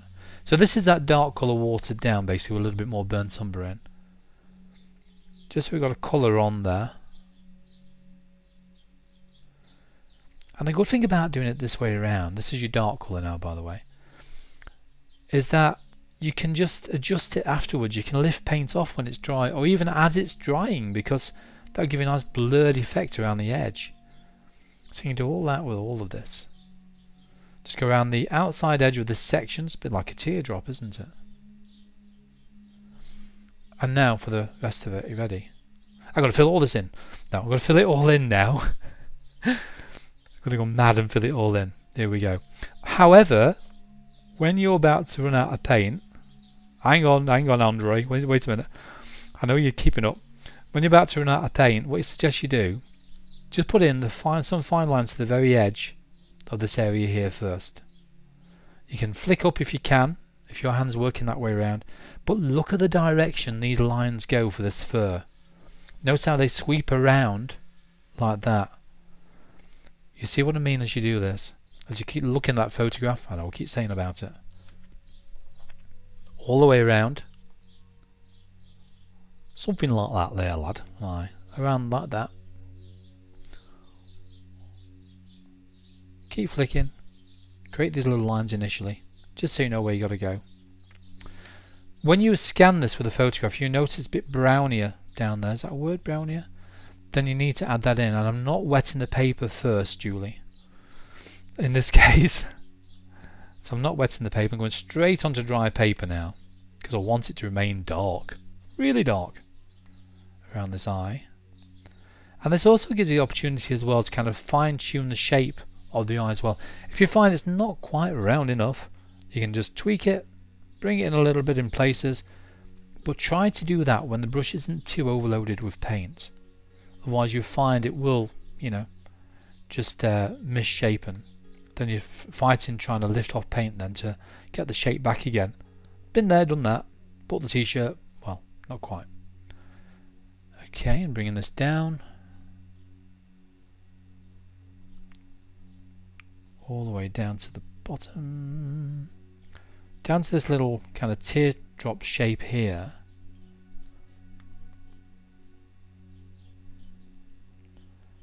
And I'm just going to leave some gaps in between now, everybody, okay? So don't go mad with this area here. So we need to get some burnt umber in there. Definitely brownier in there, isn't it? A little bit of burnt sienna as well, looking at it. We've got some shapes in there as well. I'm just going to outline them shapes just a little bit. Now then, this is where it needs to be darker around the top of the eye. So tell you what I'm going to do. I'm going to draw over the eye. No, yeah, no, yeah. Like that. Big gulp. Put a few little lines in there so I know where things go. Make sure the paint is still wet, so it stays wet. Quickly wash that brush out. Give it a tap. And then add a line of water just below it. And then what you need to do is tickle tiny circles, that dark area, into that line of water. And that'll give you a nice soft edge. See what I mean? Nice soft edge there. And then you can just do that again. If it's not quite enough there, look, just tickle that into that line of water. And that will gradually give you that kind of, with the way that the eye disappears into the socket. As you can see. Yeah, that's better. Happy with that. A few little tweaks. It's coming together, isn't it? Okay, burnt umber. Adding this over that area there, and a little bit into there as well. Need to darken it in places. And I'm going to wet some clean water, preferably. It's not that clean now. Just down here to begin with, catching some of the colour. Actually, I don't mind if I do. Actually, same with that. Because I'm going to build up all the fur in a minute. That'll be our next job after this. So just dampen down the area there. Remember that burnt sienna and burnt umber mix we had earlier on? I'm going to add some of that in first of all, just to warm the area first. Because we'll be going around this area with a little bit of raw sienna and raw umber. But just initially, I just want to put that initially in there. And that just helps kind of warm it a little bit and blend it out. It gradually kind of tapers to nearly the white of the paper. Okay, now for this edge of the eye round there. So the first thing I'm going to do is get some more burnt umber and start adding this to the outside edge.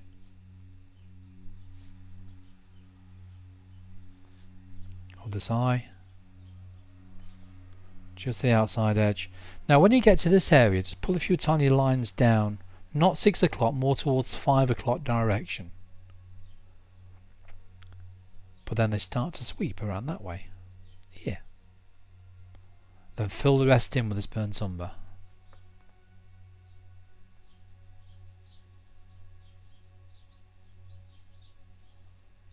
Okay. Like that. Now for your dark colour, I'm going straight into it. I've not washed the brush out. Oh, watch out for that water droplet pull. Okay, the dark colour, I'm going to use this just close to the edge now.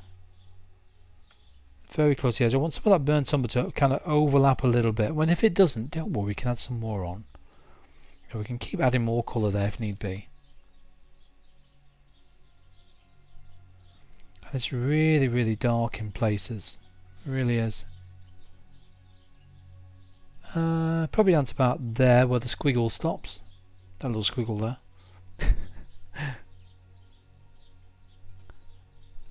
And then, using our dark mix, we're going to start pulling out some lines again to about 5 o'clock. Going over this burnt umber, which we've already done. Leaving gaps in between now. Now as you start to run low on paint on your brush, again that's ideal because then you can add those lighter marks, those finer marks. Barely touching the brush. And imagine doing a circle, okay, and you're catching the bottom part of the circle. So that's what I'm doing here. So I've got a circle going there. And as I work around that circle, I catch, catch, catch. So basically that's how I'm working this. So I tend to paint. just put a few slightly darker ones in there, adding texture all the time.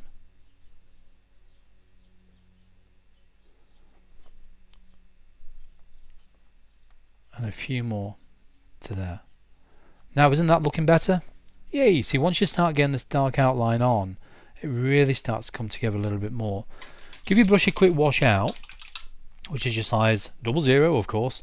So it's only damp, not soaking wet. Hey, see what I mean? There's a driplet. And then we're going to go down here, between those lines, very lightly softening those down. Ooh, I went all funny then. Okay, very lightly softening those down. I'm going mad in my young age. Okay, a little bit more down there. A little bit of dark. Is that looking better? Yeah, looking better, isn't it? Then all you need to then just fine tune anything that you see around it. So I'm going to fine tune this top edge. Now this is nice and dry down there, I can just come back in. Look at the depth of colour around here. Look how dark it is in there. And the way the lines come down over the top. Now, if you can't paint those lines in, which I don't think I'm worried too much about that, then, you know, leaving the gaps in between each hairline, go away, because we can add some white on there, and we can just tint that white down once it's dry. Just a little bit more. I think I will go into that burnt sienna, burnt umber mix, and just fine tune a little bit more down the bottom of the edge of here. This is how much you can really fine tune the details within this eye, and just pick out whatever you can see. So that's actually quite good, really, as I mentioned, because you keep looking at that reference photograph all the time. Every few seconds, you tend to see it really detailed, really closely. And the photo provided for you today is one which I've basically got from Annette and Maya from Pixabay. So thank you, Annette. And it's very large, very detailed, so you can really pinch into those details. Okay, a little bit more dark, so straight into the dark there. Just want to fine tune and finish off this area here now.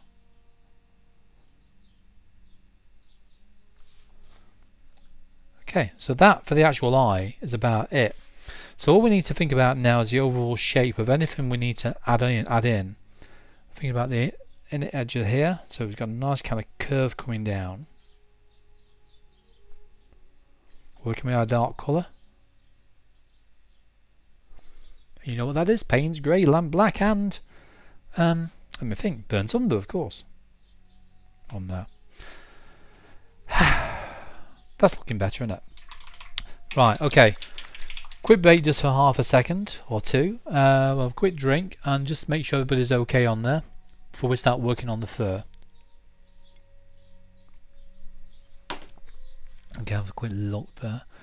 So I'm just going to give people a chance to catch up just for a minute.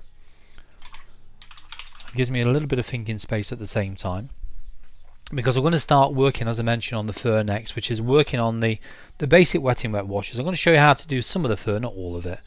It's all going to be the same for the rest of it all the way through. So I'll show you how to work just kind of initial areas around the eye, and just adding them first kind of layers of detail, and gradually building those details up as we go along. I just want to make sure you've got plenty of mixing wells spare so you can do that. Okay. Right, I'm going to have a quick look at the comments briefly. I know Joe's very kindly commenting for me down there, because you know she's part of my team. Well, she is my team. We're not a couple in life, just we're also that in life as well as in business. So so she's completely half of me. But you know, I'm always right though in our relationship now. That's because she gives me permission to say that. Right, you ready? Let's have a quick look. Can I get a ceramic palette? Said about that one. Thanks, John. Okay, cheers. Yeah, thank you, Joe, for doing what you're doing downstairs.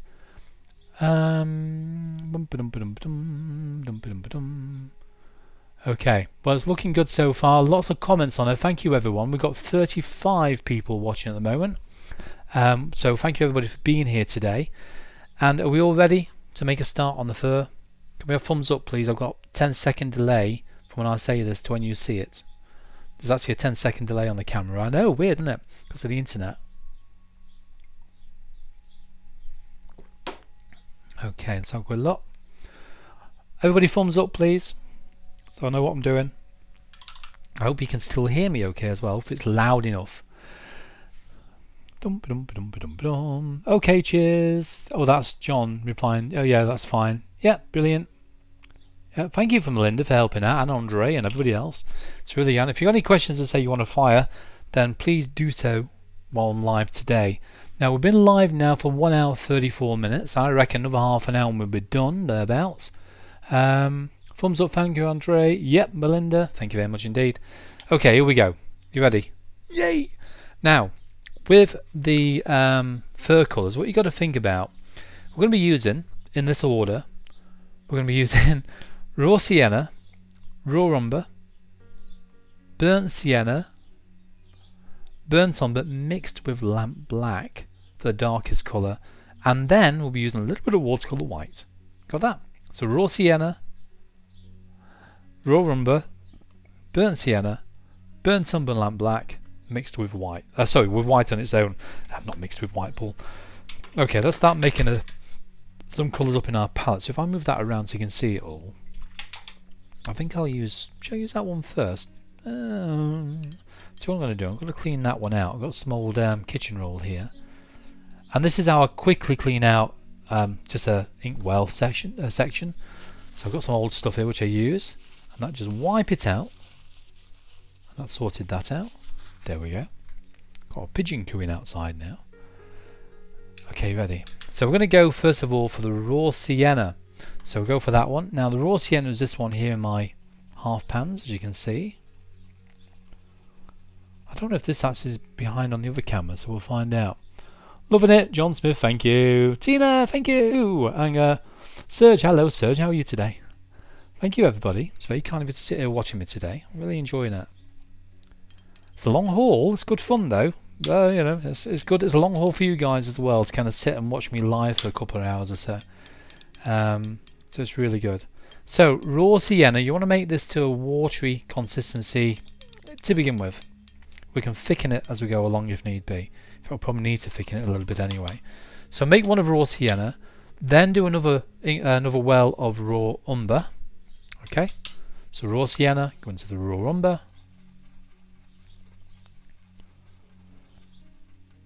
Now I know you can't see this, my hand's in the way, so I do apologise each time. A little bit of water in there.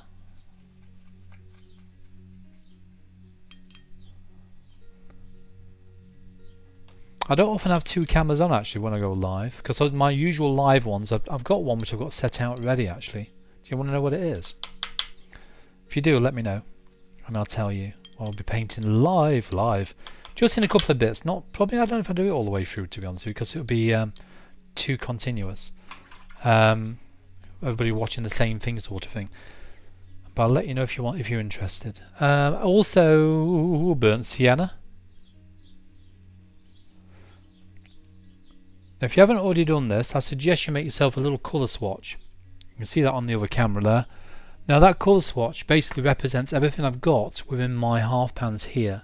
And I've got that stood up like that by the side of me, so I can just see everything at a glance. Because it's, you know, sometimes you're trying to find out where certain colours are. You think, oh, what was that one again? Where is it? Even after the years I've been painting, I've been doing this for, well over 40 years now. Just over 40 years I think it is, painting. So it's been quite a while.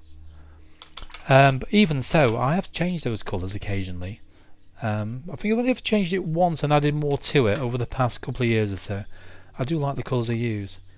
What else did I say? So we also need burnt umber and lamp black. So I'm going to go with some fresh burnt umber, I think. So I've mixed all these live on camera. I'll not have them ready mixed, just so you can see what I'm doing. So burnt umber. A little bit more, Paul.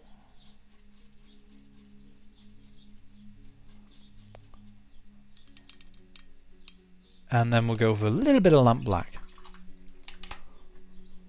Probably 50-50 mix. Oh, not black enough.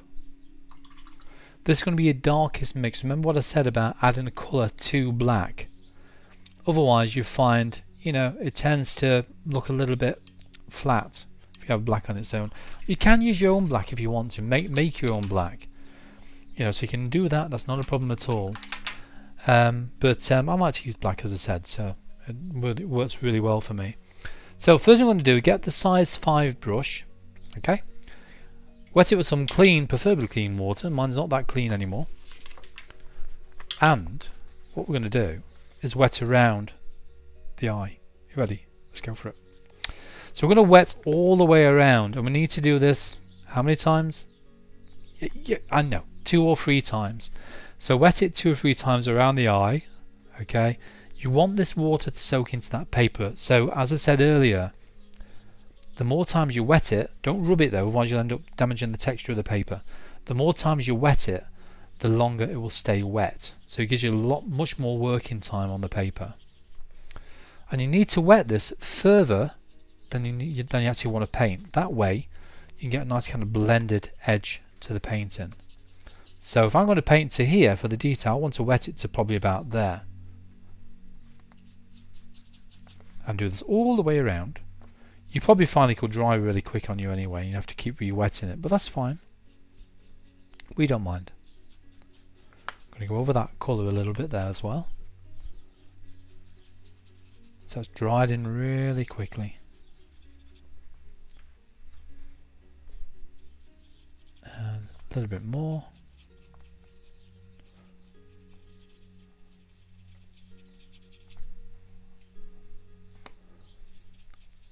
So once you've painted this side, then you can paint the other. Now this will give us some general idea. The reason why I tend to work on different elements like an eye, a nose, you know, a mouth, a beak on a bird, anything, is because it gives you an idea, no pun intended, but it gives you an idea on how to paint elements such as that within a portrait of an animal. And also the confidence as well. If you practiced it on something else, and you know how to build that detail up within the eye, you know, and you know you can work with the different colours, and you also know you're going to do a lot of testing. Remember to do that, please promise me you will, beforehand, of your colours before you go to your main painting. So do what I do, as I mentioned, you know, get some scrap pieces of paper like this and do lots of testing on some scrap pieces of paper, the same paper as I said earlier on, as what you're working from, and then you'll be fine. Okay, you ready? First colour, raw sienna. So whilst it's nice and wet, let's add the raw sienna in, and I'm going to go over this pale area first of all as well, because I mean that's going to dry, as I mentioned, a little bit lighter. And I'm only going to go as far, just to show you how wet this is, I'm only going to go as far as, see how wet that is there? Just before the edge of that wet area.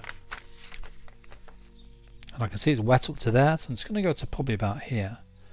I'll catch the edge of this, these lines here. It doesn't really matter if you catch them anyway. So using this raw sienna, if the paper starts to dry, don't worry about it. It's not a problem. Nothing's a problem in watercolour. We can control this paint. We're in charge, not the paint. Okay, got a bit of colour there. Actually, a bit of black I caught there. And then that can come down to probably about there. I'm going to show you just on the initial parts around the eye here. Okay, go back to where you started just to maintain the wetness of the paint. Because if you don't go back to where you started, that's obviously going to dry first compared to here, because we worked our way anti-clockwise around the eye. So go back to it to maintain the wetness. Just go back over it a little bit more.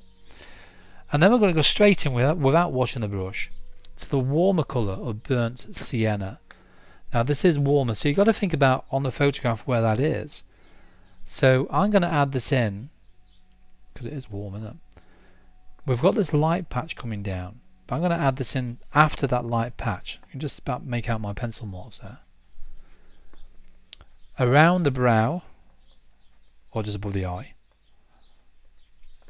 And to there, I'll tell you what I'm going to do. I'm going to do a little bit down here as well. And then around the top of this area. The paper's drying now. Just drying too quick. And I'm going to add it down here as well.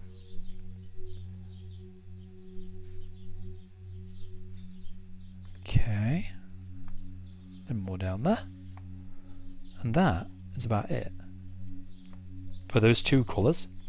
Now burnt sienna, I want to put a little bit, this is rich, so it's a very rich colour, so be careful with it. It's very strong. Just down to there. And anywhere where you think it's needed, again, just on that very edge around there, I can just see it. And on the edge up there, see? Because while the paper's still damp, let's make use of it. I can just about make out just hints of it within there.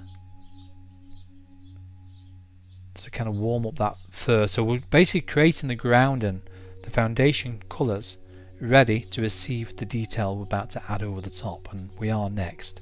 That's our next job. A little bit more.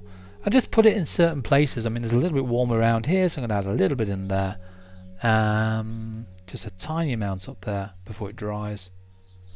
And I think that should just about do. Okay, everybody. The next thing we need to do is give it a quick dry with a hairdryer. Okay, yes, I do own one. If anybody's seen me, you saw me at the beginning. And then once it's nice and dry, then we'll start thinking about adding the details over the top. Okay, so I'm going to mute the microphone while I get the hairdryer going. Okay, so bear that in mind. Okay, so hello, loving it. Thank you, everybody there. Back in a minute. All right, where are we? Where's my microphone? Somebody stolen my microphone here. Oh, there it is.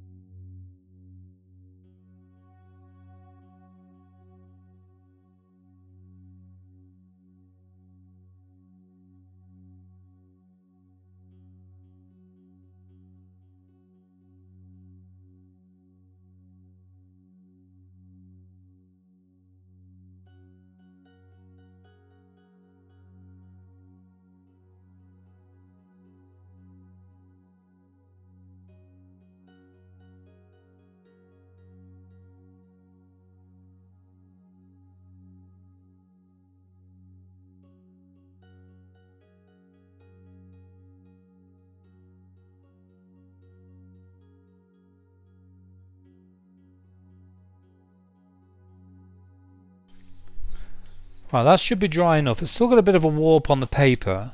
Just going to put my hairdryer back. So it's still a bit of a cockle there, but it's dry enough to touch. So you can touch it. It's not going to come off on your fingers, and I think that should do because it's going to be used now, ready for the detail. So hopefully we're all ready for the detail to go on. What was? Oh yeah, I forgot all about that. I did mention that earlier on.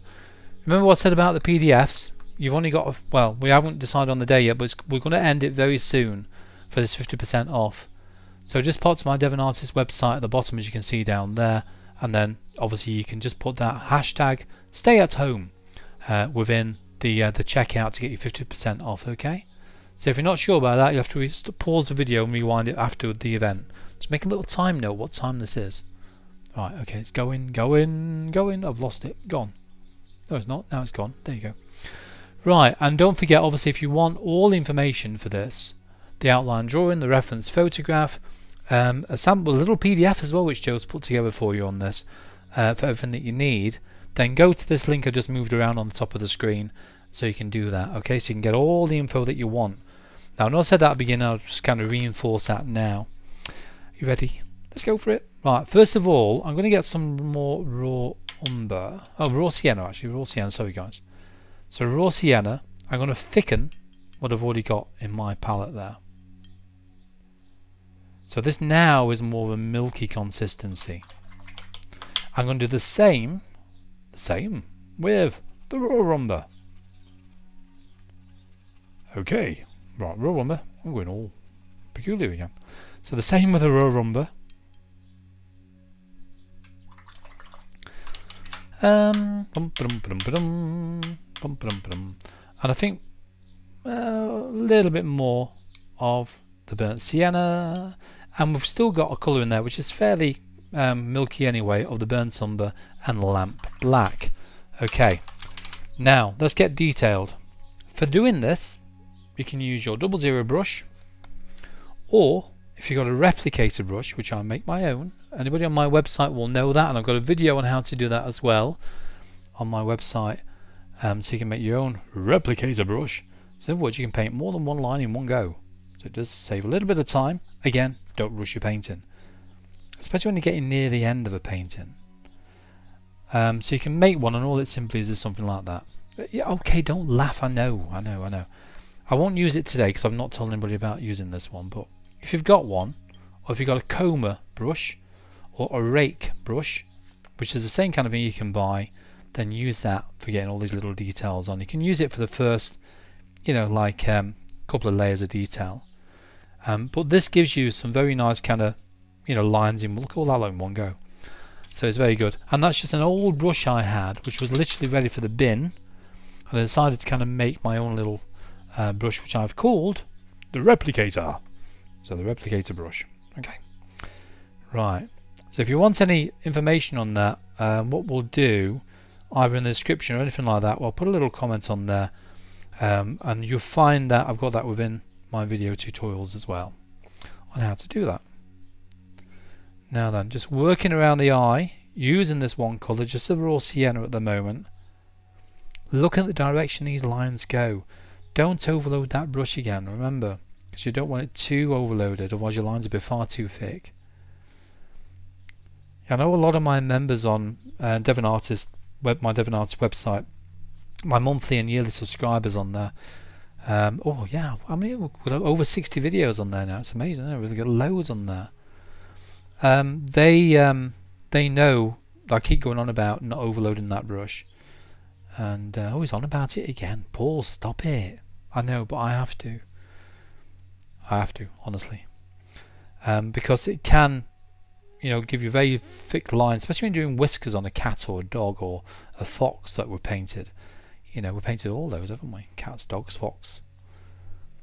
So you can see the direction I'm working on. Think about that clock face as you're doing this, and the way these lines go. So at the moment I'm working towards more of an 8 o'clock direction. I've got to reinforce that kind of line down there with a darker colour in a bit. But this is your first colour you're going on with. Just your first colour. And I'm just going to go so far out with you guys because of the time, but I'm going to give you an idea how to do this. Now you notice as well, when you get into the main fur around here, the lines are much shorter. So fairly long around that area there, but these get much shorter around this section, all the way here now. I can still see my marks just there. Look, I can see them just about disappeared on me now, which basically is under there. And again, this now kind of branches off towards 10 o'clock. This is why I put these little reference marks in, and why we use the burnt umber at the beginning, just to kind of seal those into the paper a little bit more. I say they don't always stay there, but when they do, they come in very useful when you spot them. I can just see them here as well. That. Okay, and we'll do the same for the top. For the brow, so there's too much paint on there, give it a tap. That's better. See, made my own mistake there. I should do what I preach. Okay. And again, looking at the way that the fur grows, and you can see how it, well, they all join to get sort of clumped together around here, and all of a sudden it changes direction. So basically it's going from 9 o'clock to 10 o'clock to 11 o'clock to 12 o'clock, all the way around. Well, not all the way around the clock, but all the way back to about 1 o'clock, and gradually in slight curves comes down here as well. So these are just those initial kind of layers of detail that we're adding on to begin with. Now my lines are crossing over in places, and all that means, just to give you an idea, look, I'll just overdo it on purpose, is that when I'm adding these lines in, I'm not doing them just parallel one another like that. What I'm actually doing, I'm overlapping them like elongated crosses. Okay, so that's how I'm working this at the moment. Just with this, too much. Give it a wipe with your finger. Just with this one colour. No, I don't like that, so I'm going to very lightly soften that down. Just with a clean damp brush. See, I make mistakes. I would have left that in the video, by the way. In one of my videos. You know, I'm very honest and open with you, so you know exactly what I'm doing. And the way I tend to teach as well is the way I like to think. Simply. There. Now the way I tend to teach is that way really. I'm not a very arty person in the sense of all the jargon and stuff like that. You know, if it's blue, it's blue. You know, and if it's a cerulean blue, I'll tell it it's cerulean blue. So I don't get too arty about tonal values or anything like that. I know it's important, I realise that, but I'm not that kind of artist. I'll just tell you what I see and how I paint it, and it's as simple as that. So hopefully it's showing you exactly what to do in a very kind of not simplistic, but you know what I mean, in a easily explained way, I think. And I just explain the way that I think. I just be myself. Okay, so these lines get a little bit shorter as they come underneath there. And see, we've still got a bit of a hard edge coming down there, a little bit. So that's when you want to start adding a few more little lines in there and gradually building up these little details. Keep loading, keep rolling. Occasionally tap it if there's too much on the brush. Nearly run out of paint already. And there we go. And then we'll do the same at the very top.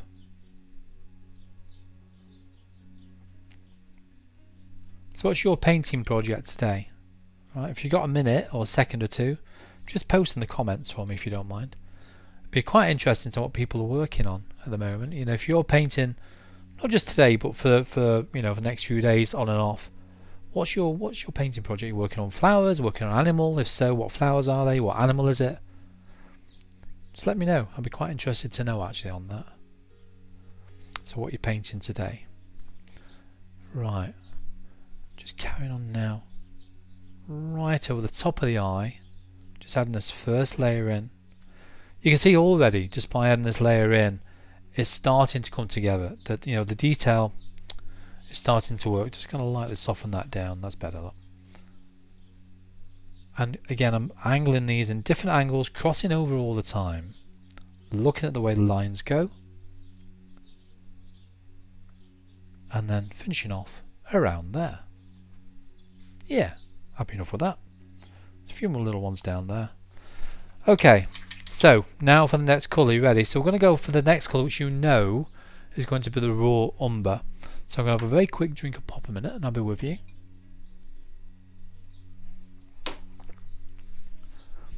Okay, it's a lot of talking for 2 hours, but I quite enjoy it. Now again, this is more of a milky consistency. Raw umber. Now I want to look to see where it's actually a little bit richer in colour, and that's this area around here now. Got an airplane going over.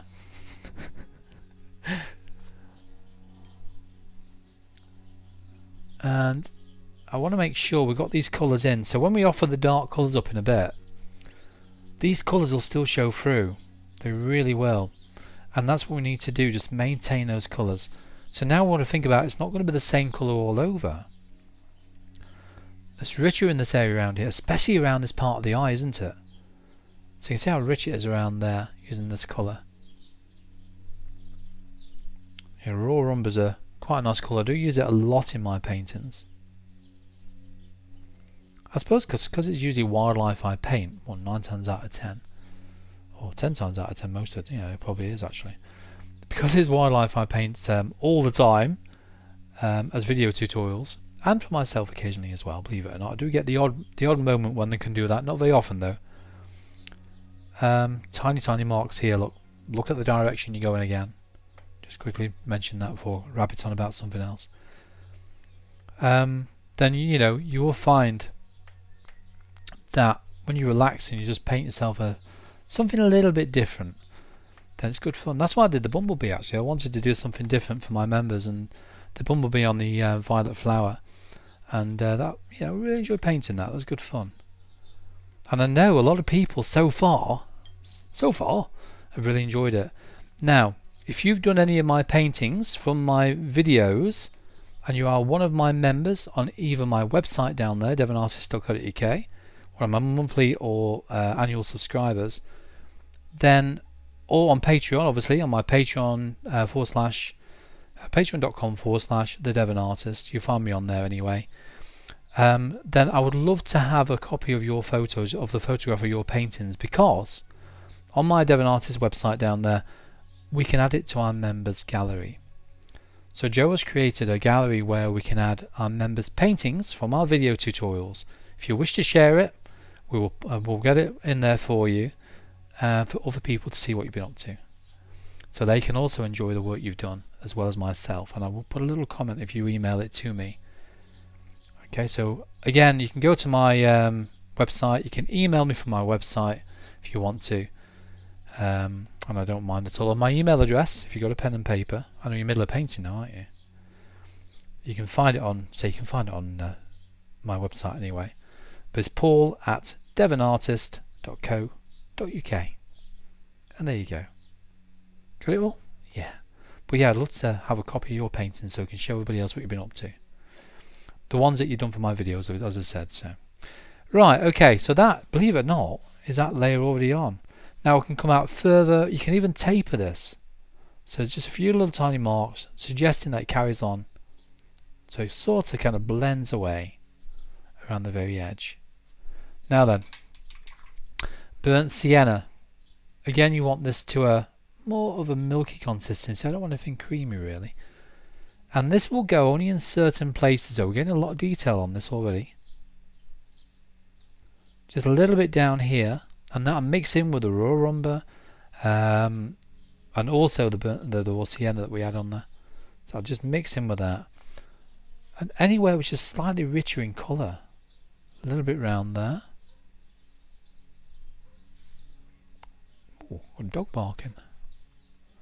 Especially here actually, there's a bit of a very colourful area just disappearing off our painting just up there. And around the inner edge of these lines, a little bit more. And just to there. Anything else? No, I think that's about it.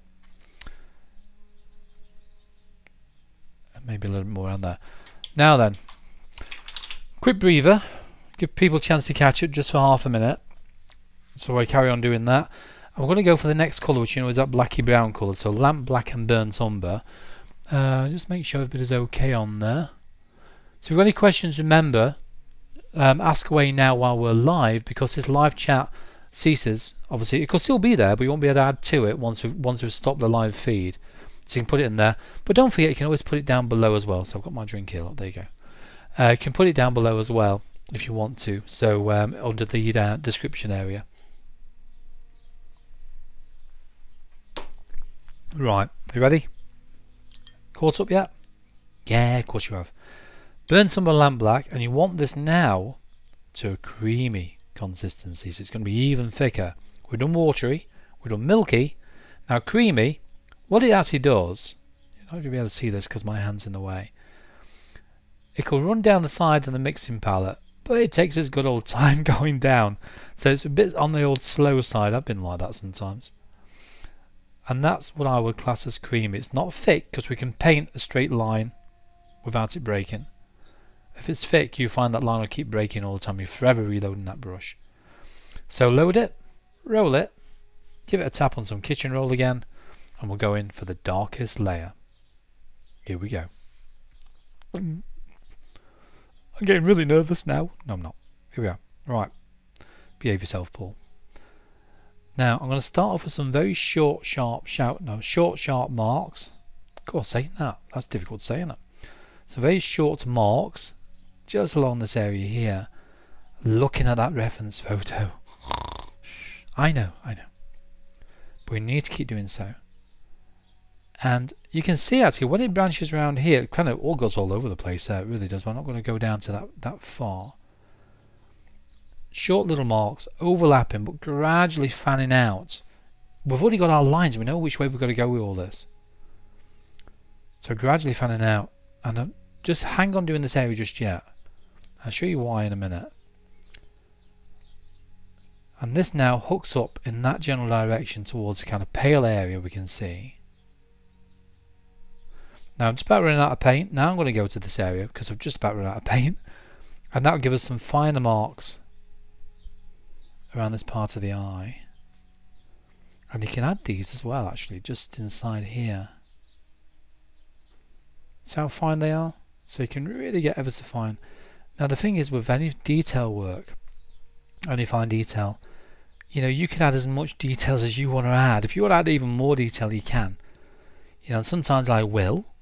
Sometimes if I'm painting a painting for myself where time is an issue in the sense of trying to do a video tutorial, then I may sit and paint another couple of layers over the top, you know, and just spend more time painting the layers. and I'd really enjoy doing that because I find it, one, it's therapeutic, and I'm hoping my members find the same way as well. It's very therapeutic doing layers. And also when you see it come together, especially when you get this dark layer on, and then you start seeing all these layers, all this hard work finally come together on there, then you know the time's well spent and also enjoyed at the same time. So okay, now here we go. Gonna start building up the details around the eye now. Few little tiny ones in between, and now these are very small marks, all in the right direction, slightly overlapping in places, as you can see here. Well, I went all posh then, didn't I? As you can see here, just a few in this area there. Tell you what to do actually when you're working on this, just work your way around this kind of pale area first of all, overlapping your lines in places, and start to run out of paint. You know what I'm going to do in a minute when I start running out of paint. Just overlapping your lines in the right direction, of course, just over there.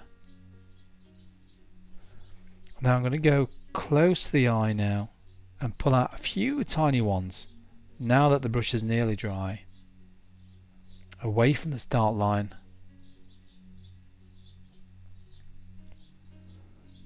A few more. Go on, Paul, you can do it. A few more. Looking at the overall shape. So don't do this area when you've got a fully loaded brush, or when you just loaded it, even if you're just taking some paint off. Just wait till you've kind of nearly run out. And this is where you can add these little tiny marks in there now, just to build up this area that little bit more. And sparrows are still going for it out there, they really are. Ever so kind of very vocal today. Man, it is breeding season, so I'm not surprised. Right, get some more paint, give it a tap, and then start building up your details around the eye as you go along. A few more around there.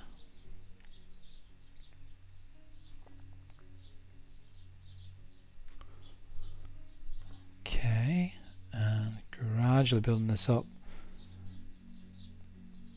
Trying to maintain this pale area in the middle there as well, just underneath the eye, because that all adds to the overall effect, doesn't it? And also notice it gets paler as it comes up, so it's not quite dark up here. You've got a few odd marks in there, not too many. And again, don't have an overloaded brush when you go up there. Just a few. And then, so what you want to do as you come down, let's get some more paint now. As you come down, bring your lines closer together, overlapping. As it comes down this low, as it gets darker, tap down this area here. Got the idea? Right. So that's giving you some idea how to do that area down there. And I'm going to just switch places in a minute and go to the top. A little bit more. And just down to there. Okay. I get so involved in the painting. I really do. I'm sure you do as well. Time does literally fly by, doesn't it? You know, when you're really enjoying yourself. Now, I want to add in this dark area here first of all. So the way we're going to do that is bring the lines so they flick out, so they taper away, and then bring them out the other way so they taper that way as well. So flick out, flick out, flick out. In the right direction, you know that. And then inwards, flick out. And then outwards. And then there's simply kind of gradually get thinner, the dark area, as it goes to the fur again. Around there, now then. And that's got to come in a little bit closer. Load it, and then we'll carry on. This time we're going to work on the area above the eye.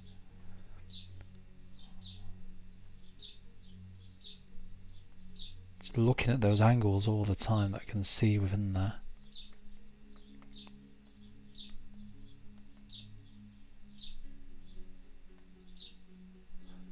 And you find actually within there, I can see there's a little bit more brown. House sparrows are really noisy, aren't they, today? Really noisy birds today. That's fine. I got the window wide open, so I'm not surprised. They'll probably fly in a minute. I hope not. Not into the painting. What a mess that'll make. Okay, and then as your brush starts to dry, get a little bit more paint, I have to show you that way. Then just ease off the pressure on the brush to get the final lines as you come away along the top here. It's nearly dried out, running out of paint, nearly gone. Okay, right, so far, hope you're keeping up with us, everybody. If you're not, as I said, you can just play it back later on. And if there are certain points, as I mentioned as well, that you find of interest that you want to just kind of remember, you know the video, you know this will be saved on here anyway. Saved on YouTube, you can watch it from my website, as you know from the link above, which I've left on all the way through, because I forgot to take it off. You find anyway on there, when you look at the reference information, you can make notes of the times when certain things are. We might be able to put a little timestamp in there as well, possibly, for you, little key points, areas where you can go to. I don't know if we can do that with YouTube live videos. Actually, we might not be able to do that. We can actually make little notes for you, you know, when I'm doing certain elements of it. So you can just fast forward the video to that point, just kind of drag the bar along. But you know that anyway, sure you do. Right, okay. So again, look at the direction these all go in, and I can see now within this kind of fairly dark area around there, which we put the burnt sienna in. There's a few little marks in there. We're nearly finished this, everybody, haven't we? Nearly, not quite. It's got more to do. And bringing the brush down now. Now, anything in here, just hang fire, okay? We're going to do that with a dry, or nearly dry brush. We just want to put some very light suggested marks in there. Just hang fire, nearly there. And then, now I'm going to come in. And a few little fine marks in there. To finally finish. Not quite. Not there yet. Stay tuned. Just working on the palest sections that we can see.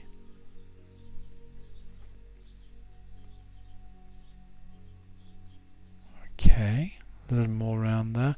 As I mentioned, you can expand this around if you want to. You can really kind of have fun with the painting the fur and do what I'm doing, and try different colours as well. As we know, animals all vary in colour, don't they? They very often do. And when you're taking the photographs of an animal, you have to remember quite a few different things actually. It's not just taking the photograph that matters, it's also the light, you know, the light itself. You know, one of our photographers on here, cracking photographer called Andre Burke. Hello Andre, I know you're watching and you're following along. Thank you very much indeed. But you're a very good photographer, and you know yourself that the light makes a big difference, and it also plays a part within the main painting. So when you view that photograph on your tablet or iPad or laptop or mobile phone, you find the colours may look a little bit different from one device to another, which they do, you know. So you may paint it slightly different colours the way that you're watching this video now to the way it actually is. I know, it's amazing really. And if you take a photograph of an animal with a flash, then you find the flash will probably bleach out some of the colour, and because it bleaches the colour out, you haven't got the true colour for that animal. You know, sometimes, you know, when I've done commissions in the past, I've asked customers to kind of let me have reference to the photographs again. I was going to get some burnt umber and burnt sienna, by the way, because from different things, you know, taking the photograph outdoors, indoors, flash in the eyes, there's all sorts. So think about the colours of the photograph. Even the weather can make a massive difference as well. If it's bright, if it's sunny, if it's overcast, if it's raining, anything can make a difference to the photograph. So what you see here is not necessarily the precise, exact colours. There you go. Bit interesting stuff. Right. I think that'll just about be about it on there now. So you can tweak this as much as you want, so you can fine tune it, and you can have a play with the colours as you go along. But that'll give you some ideas how to paint a cat's eye. Now I'm going to put a little link on the side here for you as well after the video's been published, once it's all been rendered and sorted by YouTube. And that little link, which I want you to click on, is to how to paint a tiger's eye. I've got 2 parts on that, on how to paint a tiger's eye. So if it's not there, it won't be there yet, but I'm going to pop it there for you very soon. And so refer back to that when you watch this video again. So if you painted a cat's eye, now the tiger's eye is a live one I did live again, but not as the paint with Paul session. It's just a live video footage, which I did on YouTube. So if you fancy painting a tiger's eye, then that's well worth having a go. Okay, so remember to do that. And also remember as well, if you want to go to my website, keep mentioning it all the way through, I know I do, but I have to, you know. If you fancy having a go at painting 2 videos, two of my paintings from my videos I've done, so you can get some ideas on how I work, if it's the kind of thing that you would like to do, it's all free.